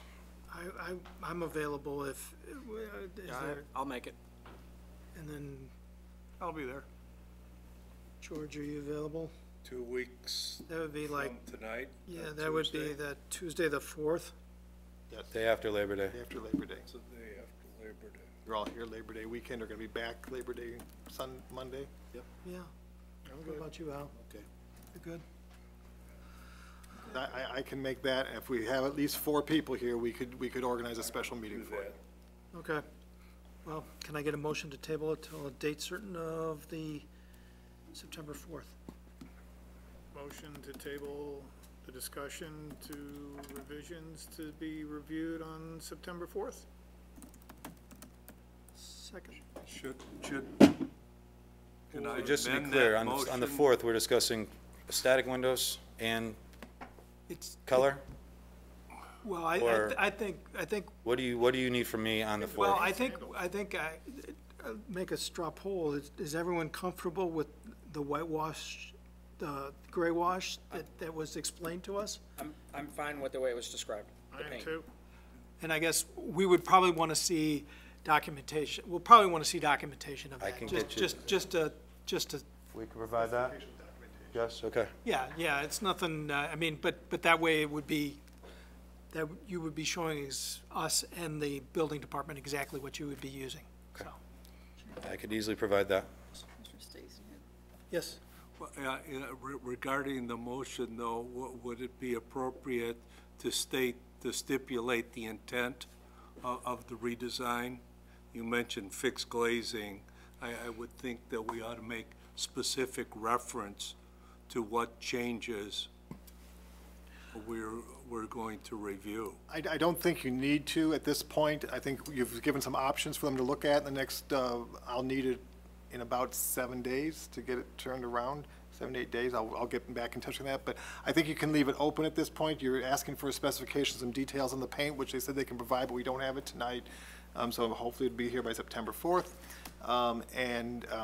As far as whatever you work out with the windows, if you decide to go static or find another way to get your operable windows in and keep the wood storefront, that's going to take some time for them to sort out. So I think you need to leave it flexible and just table it to a date certain, and then see what information can be gathered and put back together. Okay. Okay, I still need a second from someone. I'll second it.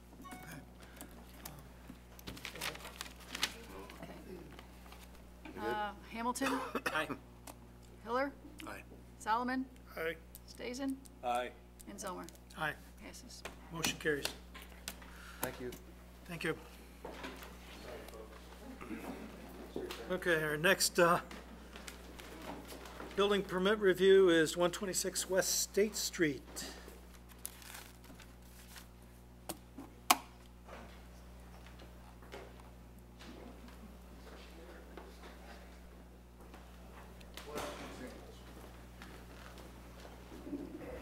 Don't do that, recording secretary.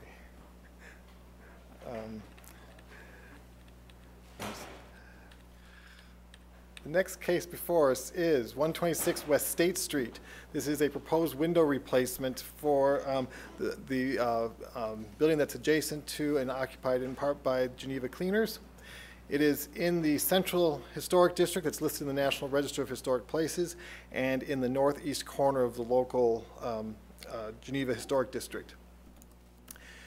The earliest image that I was able to locate and that the applicant was able to submit is this view of the southeast corner of State and 2nd Streets circa 1908 to 1910. And it shows the building in question there with the red rectangle around it, and you can see that the windows on the State Street side were the 3 windows that are there today, and they were a 1/1 configuration according to this postcard image. Again, the applicant has supplied historic images that were available. So you can see again the building in circa 1945 before the bank burned in 1953.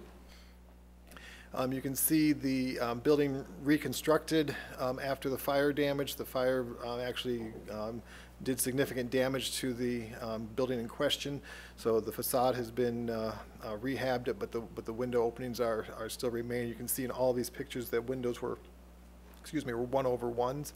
And then the far right picture is an image taken last year, again showing the building in its present state. The renovation of the facade was approved by the Historic Preservation Commission in 1989. That included replacement of the windows and putting this EFIS system, or the exterior insulation finish system, over the brick. The windows at that time that were approved, instead of the 1/1s, were a multi-light window. I think it was a 6 or a 9/9 window arrangement, but again, historic pictures show that it was a 1/1. The windows that are also under consideration are those windows on the east side of the building, which are visible from both State and 1st Street. The detail images there show the date stamp of 1989, which coincides with the application for the work that was approved. And these color images are the images that were in black and white in your packet, but it does show the extent of the water damage and sun damage over time on the 1989 windows. So the images on the left are windows from the east side of the building, showing both the sill as well as the bottom rail being severely deteriorated. And the images on the right are showing the sills facing the north, showing significant rot and deterioration of the sills themselves. The windows that are being proposed are a clad weather shield window, 1/1. Looking at the window details, you'll note that in the elevations on the left, that the proportions are similar to a historic window with a narrow stile or side piece of the sash, a slightly wider top rail, and then a heavier bottom rail, which would be consistent with a late 19th century window. So with that, I would turn the discussion over to the applicants. We have Mr. Eric Severson from Geneva Cleaners, as well as Patrick McCann from McCann Window and Door to talk about this replacement. So,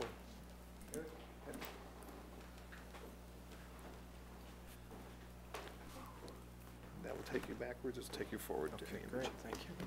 Good evening, my name is Eric Severson from Geneva Cleaners.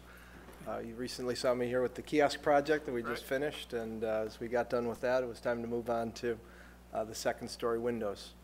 Kiosk turned out nice, by the way. Thank you. Yeah, it did. Thank you. I think the pictures pretty much tell the story. Are there any questions that I could help field? The windows on the east side are, it's hard to tell, are they 1/1 also, or are they? And is that, do we have any historic photos of that side that would show any different? There are no historic photos that I could find, but there was a building there at one time, so I am suspicious that after the fires in 1950, that perhaps those windows were installed at that point. But there was a building, there were buildings adjacent to that where the one-story building stands now. From the street, you have external storms. Are they metal storms on the windows now? Yeah, Can't see the windows. I mean, it's, the front facade has two storms in place. One we kept as long as we could, but Mother Nature, I just couldn't keep away from those windows. so if you put these new windows up, you won't need the storms. I won't need the storms. Yeah, so it'll actually have a better look. Right now, the storms, they just don't quite make it. Yeah. No. It's unfortunate that these windows only lasted as long as they did, but that's a good argument for old-growth windows. No, I think it's a fair replacement. You know, it's gonna maintain the look, get rid of the storm windows, actually look better. Your maintenance issues are done. Yep. And I think from the street level, I don't have a problem since with a window that's clad on that, since it's not a historic window that we're replacing. I mean, my preference always is to use original material, but I don't see it where it's really going to make a huge difference in this case. I didn't say in the presentation, by the way, this is the second generation of windows since the fire in 1953. They were replaced in 1953 and then replaced again in 1989. There are no original parts of the windows because the windows were actually blown out in the fire. The other thing I did not mention also is in the submittals there was no color, and this is a semi-permanent or permanent material, so you may be interested in what the color of the cladding is going to be, just to make sure it's not chartreuse or lemon yellow or something. In the original, I noticed you have a little bit of an arch in there. Would the original windows have had that arched top sash? Yeah, and I could be wrong too, but I think, Michael, how you have that boxed out, it's actually the building to the right with the eyebrows over. The original bank was the corner building and the one next to it. So, I had that first, and that's why I thought, but then when we were looking at the History Museum and we're counting buildings, Yeah, that's why I thought at first with the arched windows there, that it was the first Flemish gable. this would be the earlier picture of the bank, and then, Yep, you know, I'm you're not right. sure what you call that roof line, that Oh, yeah, you're right. I pillared think that, roof you came look at the, down. go to the Make next, me look bad. yeah. Well, I study these darn things all the time just because I kind of like them, but, yeah, that eyebrow, of course, is still there, and there's a top arch, and Patrick McCann will talk to you about how that arch, of course, will stay there. Right. The window will just. But I think in the original window, I'm thinking the sash may have followed that shape. They did it two ways. They had the curved upper sash, or they also had an infill curved Okay. wood infill. So they did it both ways in that I'm period. just curious at this Right. point. We have samples of the color today. We want to really match that tan facade as the windows are painted today. So we have a color swatch of the cladding. It's a light tan that most closely resembles the light tan of the building. And we have a color sample today, and Patrick McCann will talk about the windows and the specifications if you'd like some of that detail as well. Sure. We'll like to see the color at least, so.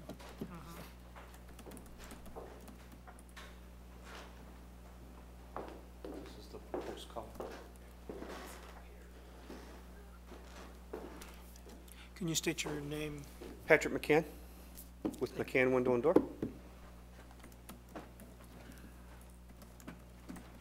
This is a fiberglass clad window then? Is It's it wood to the interior, aluminum clad to the exterior. aluminum clad? Okay. Yes, Okay, so it says Cameo? yes. You can keep that if you want. So definitely a wider profile than, or than what's up there now. The bottom rail, the check rail at the center, and the side stile on the product proposed, I measured those windows, it's all within 1/8 of an inch. Oh, so it's gonna be the same, basically? It's, yeah, I think the distance is doing it an injustice. But yeah, we did measure them, and they're all within 1/8 of an inch. With this lighting, this is almost completely irrelevant. Exactly. You got warm white fluorescent, so it'll be similar to that, but yeah, that's good. Any other comments? I'm good. Thank you.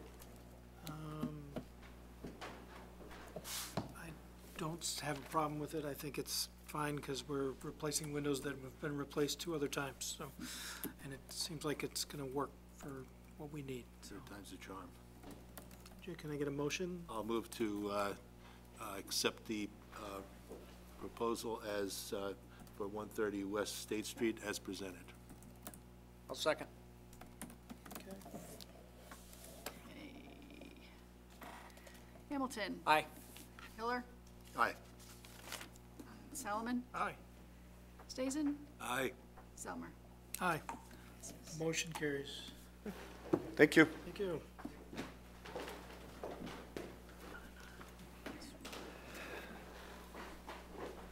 Okay, the next one is 216 James Street. Thank you, Chairman Zelmer. 216 James Street is coming to you as some proposed site improvements. This property is located in the Central Geneva Historic District, listed in the National Register of Historic Places, and is about in the absolute center of the local Geneva Historic District. The project's coming to you because the building is being renovated for a new occupant, Harvey's Tales, which is a bookstore, and they are proposing to make extensive landscape improvements to the street yard of the building. The proposal is to include and relay and reincorporate the existing pavers and then add additional clay pavers to increase the paved area, and then add intensive landscaping to the front of the building to make it inviting to the public. The proposal also includes, see it on the, very well on this image, but it all, whoops, wrong one. It also includes fencing at this corner and also fencing at this corner. The information that was supplied in the packet states that this fence here is identified as a 54-inch high fence. Just before the meeting, I spoke with the applicants, and the fences are going to be reduced to around 30 to 36 inches in height to be more compatible with the residential character. So the references to the 54-inch high fence are not relevant at this point. Some examples, this is showing the existing conditions with the existing landscape and the paving that's going to be relaid and reused, with the addition of the proposed brick paver as an accent around the existing pavers, and I'll let them describe that a little bit more. And this is the proposed fencing with some concepts of what the site lighting and the overall character of the street yard is intended to be.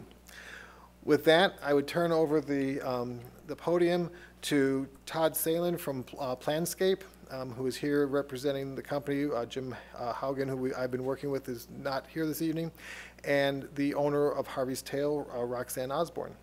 So.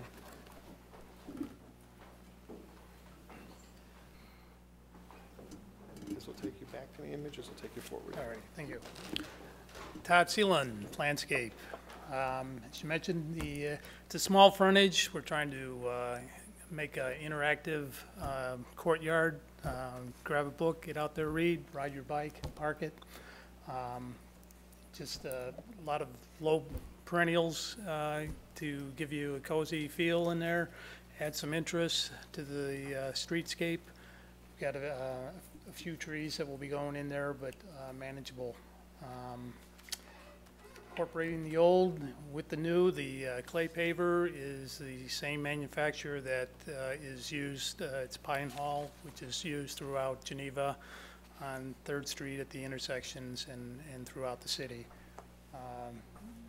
Be very durable. We're going more of the brown and red tones in this setting here. Any questions I can answer at this point? To the east, now there's a driveway in there or an entrance? Does that, the fence goes right up to the drive? Is that where it? Correct, yeah. Okay. Do you want to talk about the drive going away? Okay. Is the drive going away? The drive is going away. So the fence is going to go, and the landscaping is going to go up to right now, kind of where you see that apron that comes in. Sure. It's going to come, our extended patio is going to go right to the point of where the apron ends and the driveway begins. So that driveway is being eliminated. Oh, okay. Are you losing parking in there then? Technically, there was never legal parking there. So we found that out as we bought the property. So we were excited about expanding the patio and creating public space. And you don't have to give back to the city for parking that you're losing. Right. I'd be happy to, but at least this worked out. This worked out great for us, so we're very happy with it. That's good. Actually, there will be 4 new parking spaces put in across that apron, and where that the is apron is. coming out of the parking fund. Yeah. So there will be actually more public parking, and the non-legal, non-conforming employee parking has gone away. So does the property line go into that drive? Is that where? Yeah, it's that- that it's funny setback. line is our property line where it comes straight down to the south and then kind of jogs back at an angle to the northwest. So that is our property line. There's a public utility easement that they're working around and within, and that's what creates that line. I've got a question. How do you access that dumpster? Is that on your property? Yes, and that is also being worked out with the city and through the Public Works Department, that in order for them to maintain access to their transformer, which is at the south corner of our building there, yeah, right about there, they're going to extend the drive. I don't know if this is all final, but the plans I've seen is they're going to extend the drive from that lot that is south of our property up to that transformer. And then they are going to extend it. My guess is I'm participating in that cost. I haven't heard that yet, but they're going to extend that to our dumpster so that the dumpster truck, the pickup truck comes straight up that drive, and then we'll pick up our dumpster. So that'll require some kind of permanent easement then to access that dumpster? And there is an easement there now. So the easement currently exists on the property. Oh, I was out there today. I had trouble locating, but How they were gonna get if to the dumpster? you figured it out, Yeah. I'll take your word for it. You're Public not Works. alone. It's been a little bit of a negotiation and a fact searching on the city's and the owner's part, but it's being sorted out with planning and public works. Is that is that fence existing, or is that new? No, it'll be a fence around the dumpster so that it isn't, you're not looking at a dumpster Yeah, when you're sitting out in the that's- patio area. But it's a different type of fence than the fence that, It's going to be a composite. okay. Do we have to,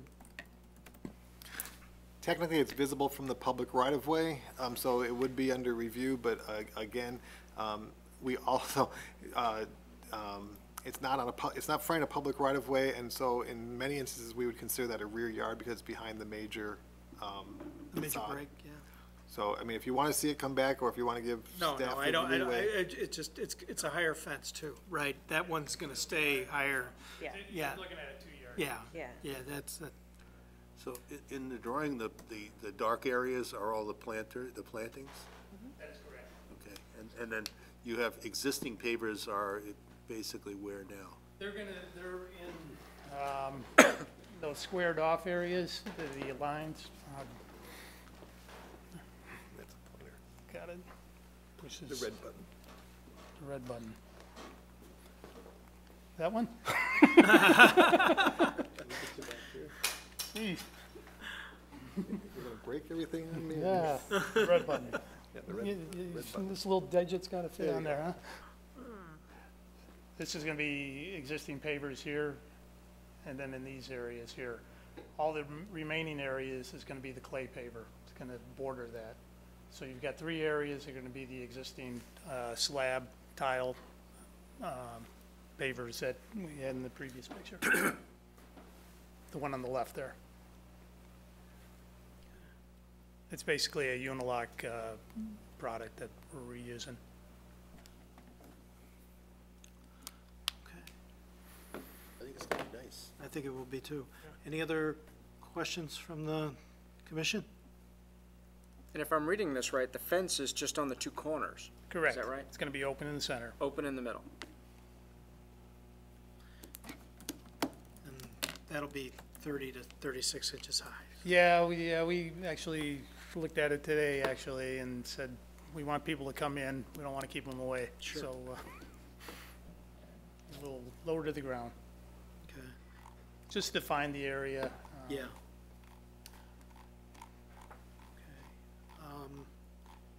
Okay. Anybody have any issues? No. Does it, I know that when they moved that building, there was some issues about access for the fire department to get in that alley between what used to be the provincial house in there. Is that, with this fence, is that creating an issue?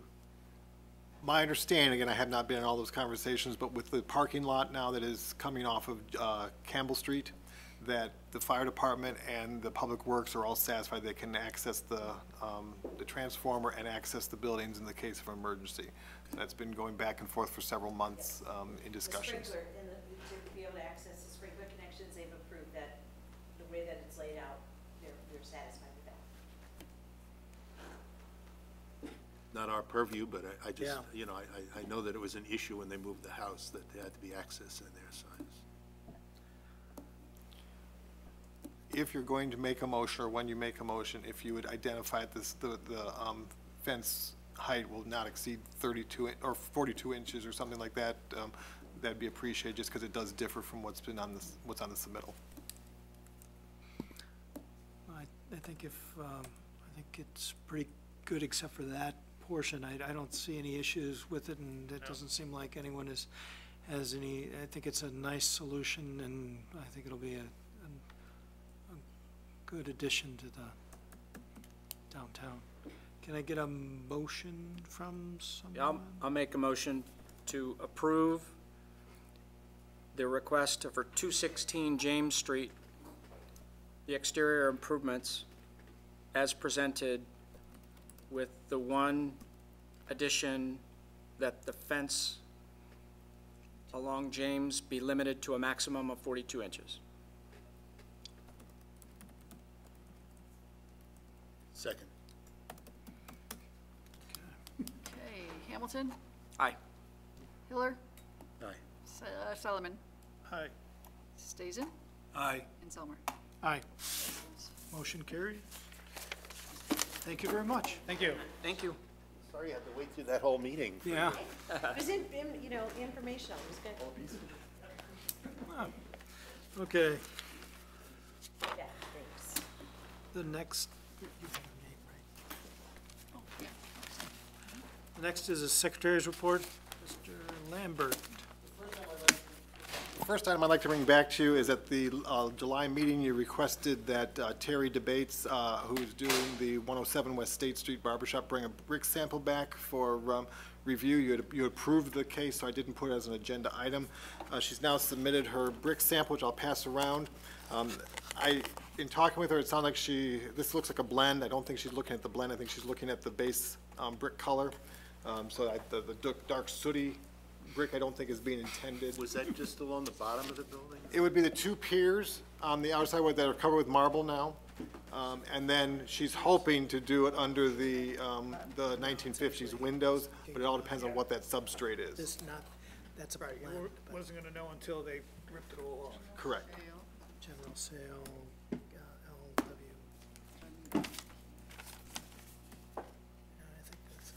I don't think you have to give a number.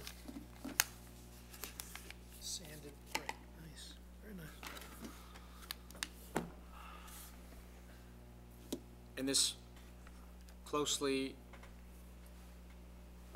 does this closely match what is on there now?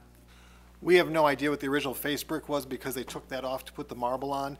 So I think what your request was to see something to make sure it was sympathetic to the period of the building, which that is very similar to some other brick around the downtown area of that era. I thought she was able to take some of it off. She was able to take the marble up, but it's the common brick behind, that's all that's left. It's the common brick. So this is an actual face brick. That's face brick, not common brick? It's a face brick. It's a sanded face brick. So it's fired then, huh? Yes. Okay. And it's, that's a little building that's over next to the Little Owl. Correct, between Flagstone and White Lotus Hold it there, Tom. Therapy. So I just need to get either an acclamation, a voice acclamation that that's acceptable so that I can send that back to her, or if you have concerns, I need to send that back to her as well. I have no concerns. Anyone else? I'm fine. Okay. Okay. The next item I have for you is that we're trying to be vigilant, and this morning we did notify a builder who's building a building in the historic district that the windows that were installed were not per the HPC approvals. So we do try to watch everything, but I do appreciate those people who call me every now and then and say, hey, have you looked at this project or that project? Because I try to get out in the historic district fairly frequently. We're working to resolve that issue. The windows were put in with dividers between the glass instead of the interior and exterior simulated divide lights that were specified for the project. So again, if any of you see a project that looks like it may not be maybe what you thought we had approved, I appreciate those phone calls. Just to update you also, the survey is continuing to make progress. I have what I'm working on at this point in the survey, the architectural survey, is I get a fairly frequent call. People want to know why their building is identified as significant or contributing in the survey. And in 1999, it was strictly an architectural reconnaissance survey. They drove around and said, that looks like it might be important, that looks like it might be important. What we're doing now is I'm actually spending every Thursday at the Geneva History Museum going through the archives and documenting the history on the properties that are identified as significant or contributing, or non-contributing ones that we know were excluded because of age. That work is progressing. It's going pretty quickly, and it's saving me time on doing that research on my own. So we're still shooting to have that project finished within the fiscal year and having that adopted by the City Council as our new standard instead of the 1999 architectural survey. The last thing I just wanted to point out that I can't plug a business, but there is a new window showroom that has opened up in the downtown area. And if any of you are ever questioning what is available out in contemporary windows, it's a very thorough showroom as far as showing what different applied muttons look like, what the spacer bars look like, all those things that we talk about here frequently that we don't always get samples. So I know you might not be shopping for windows, but if you're questioning what something means in a staff report or what it actually could look like, there is a good physical resource now right within close distance. So I'll let you find where that business is. But I know sometimes there's questions of what things look like. Outside of that, I'm keeping up with building applications. They're still coming at a fairly good pace. They're not as strong as they are in the spring, but they are still coming through. So that's kind of what my weeks are entailing, besides working with applicants and potential applicants. Excuse me. Are there any questions or comments regarding what I'm doing or what I'm doing on behalf of the commission? What are you doing? I just told you what I'm doing. One question, Michael. The project we looked at, gosh, probably close to a year ago, at 5th and Ford, where they were doing a pretty major expansion. They wanted to take the garage down, and has there been any update on that one? Yes, I'm meeting actually with them on Friday. I suspect that there will be a public hearing scheduled on that in the near future, but I will know more on Friday. That's why we have the garages. Thank you. I have Forward to it. a question too, or something. I was reading this, and I wondered if this could possibly be another option for us when we come up against some of these demolitions. It was a thing that they were doing in Portland, where they would, they're in the historic district, anything that's pre-1913 that's coming down, they require deconstruction rather than demolition. And I don't think that Geneva could, support a whole program like that, but it would be nice if that was an option for us. I believe it's called the SANE program, S-A-N-E. But, it's- basically dismantle so that the materials could be recycled and reused. Last week, the house kitty corner from the garage we just allowed to be demolished, they put a couple of doors and some columns out at the curb, and I looked at that and I thought, now that's an 1850s house. And I actually stopped and looked at the door. I didn't need it, but it was a beautiful, 6-panel door. And within an hour, it was gone. I mean, people, so I mean, if people see that some of the stuff could be available, windows, doors, simple, some of the siding and things like that, I mean, I'm sure there's a desire, a demand for it. Why I'm somewhat smiling about that is because our former intern, who is relocated to Portland, Oregon, sent me the article and the program details about 45 days ago and said, couldn't Geneva implement this somehow? And I haven't pursued it yet at this point, but what the program really is very interesting, because not only they dismantle it, but there's a separation of dumpsters. What absolutely has to go to a landfill, what can go to a recycling center, and then what can be salvaged. And it's a pretty interesting program. I haven't pursued it yet because I have a lot on my plate, but Nick, who presented here at least once or twice and was here, Nick Westendorf, he actually sent that whole program to me about 45 days ago. Okay. So I thought that was interesting you brought that up. It seems like such a good idea. I mean, even if we could just ask the guy, if you're going to tear this down, would you just take the windows and the doors and put them at the curb for a week? Somebody's going to take them.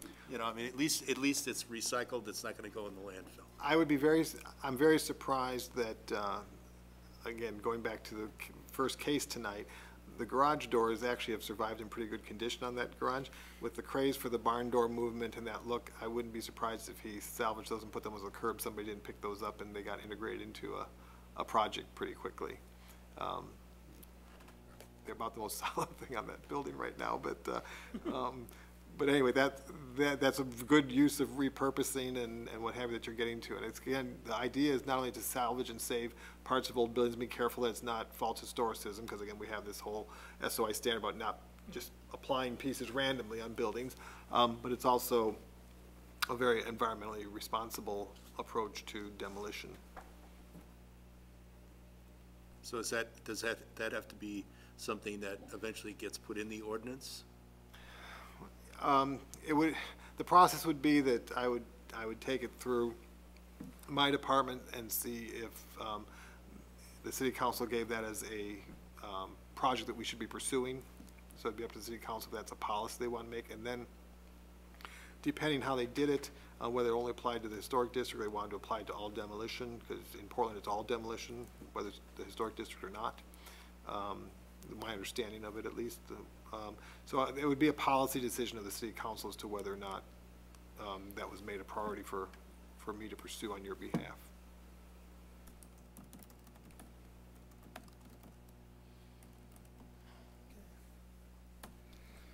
Any other questions for me?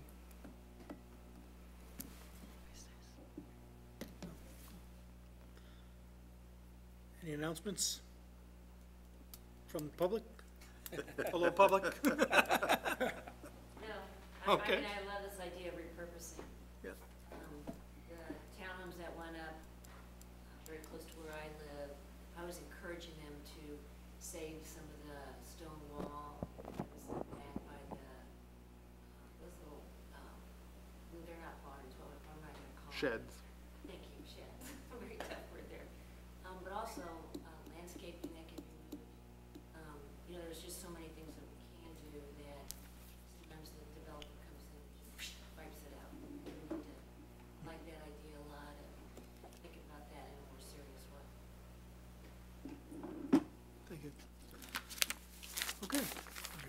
Anything else?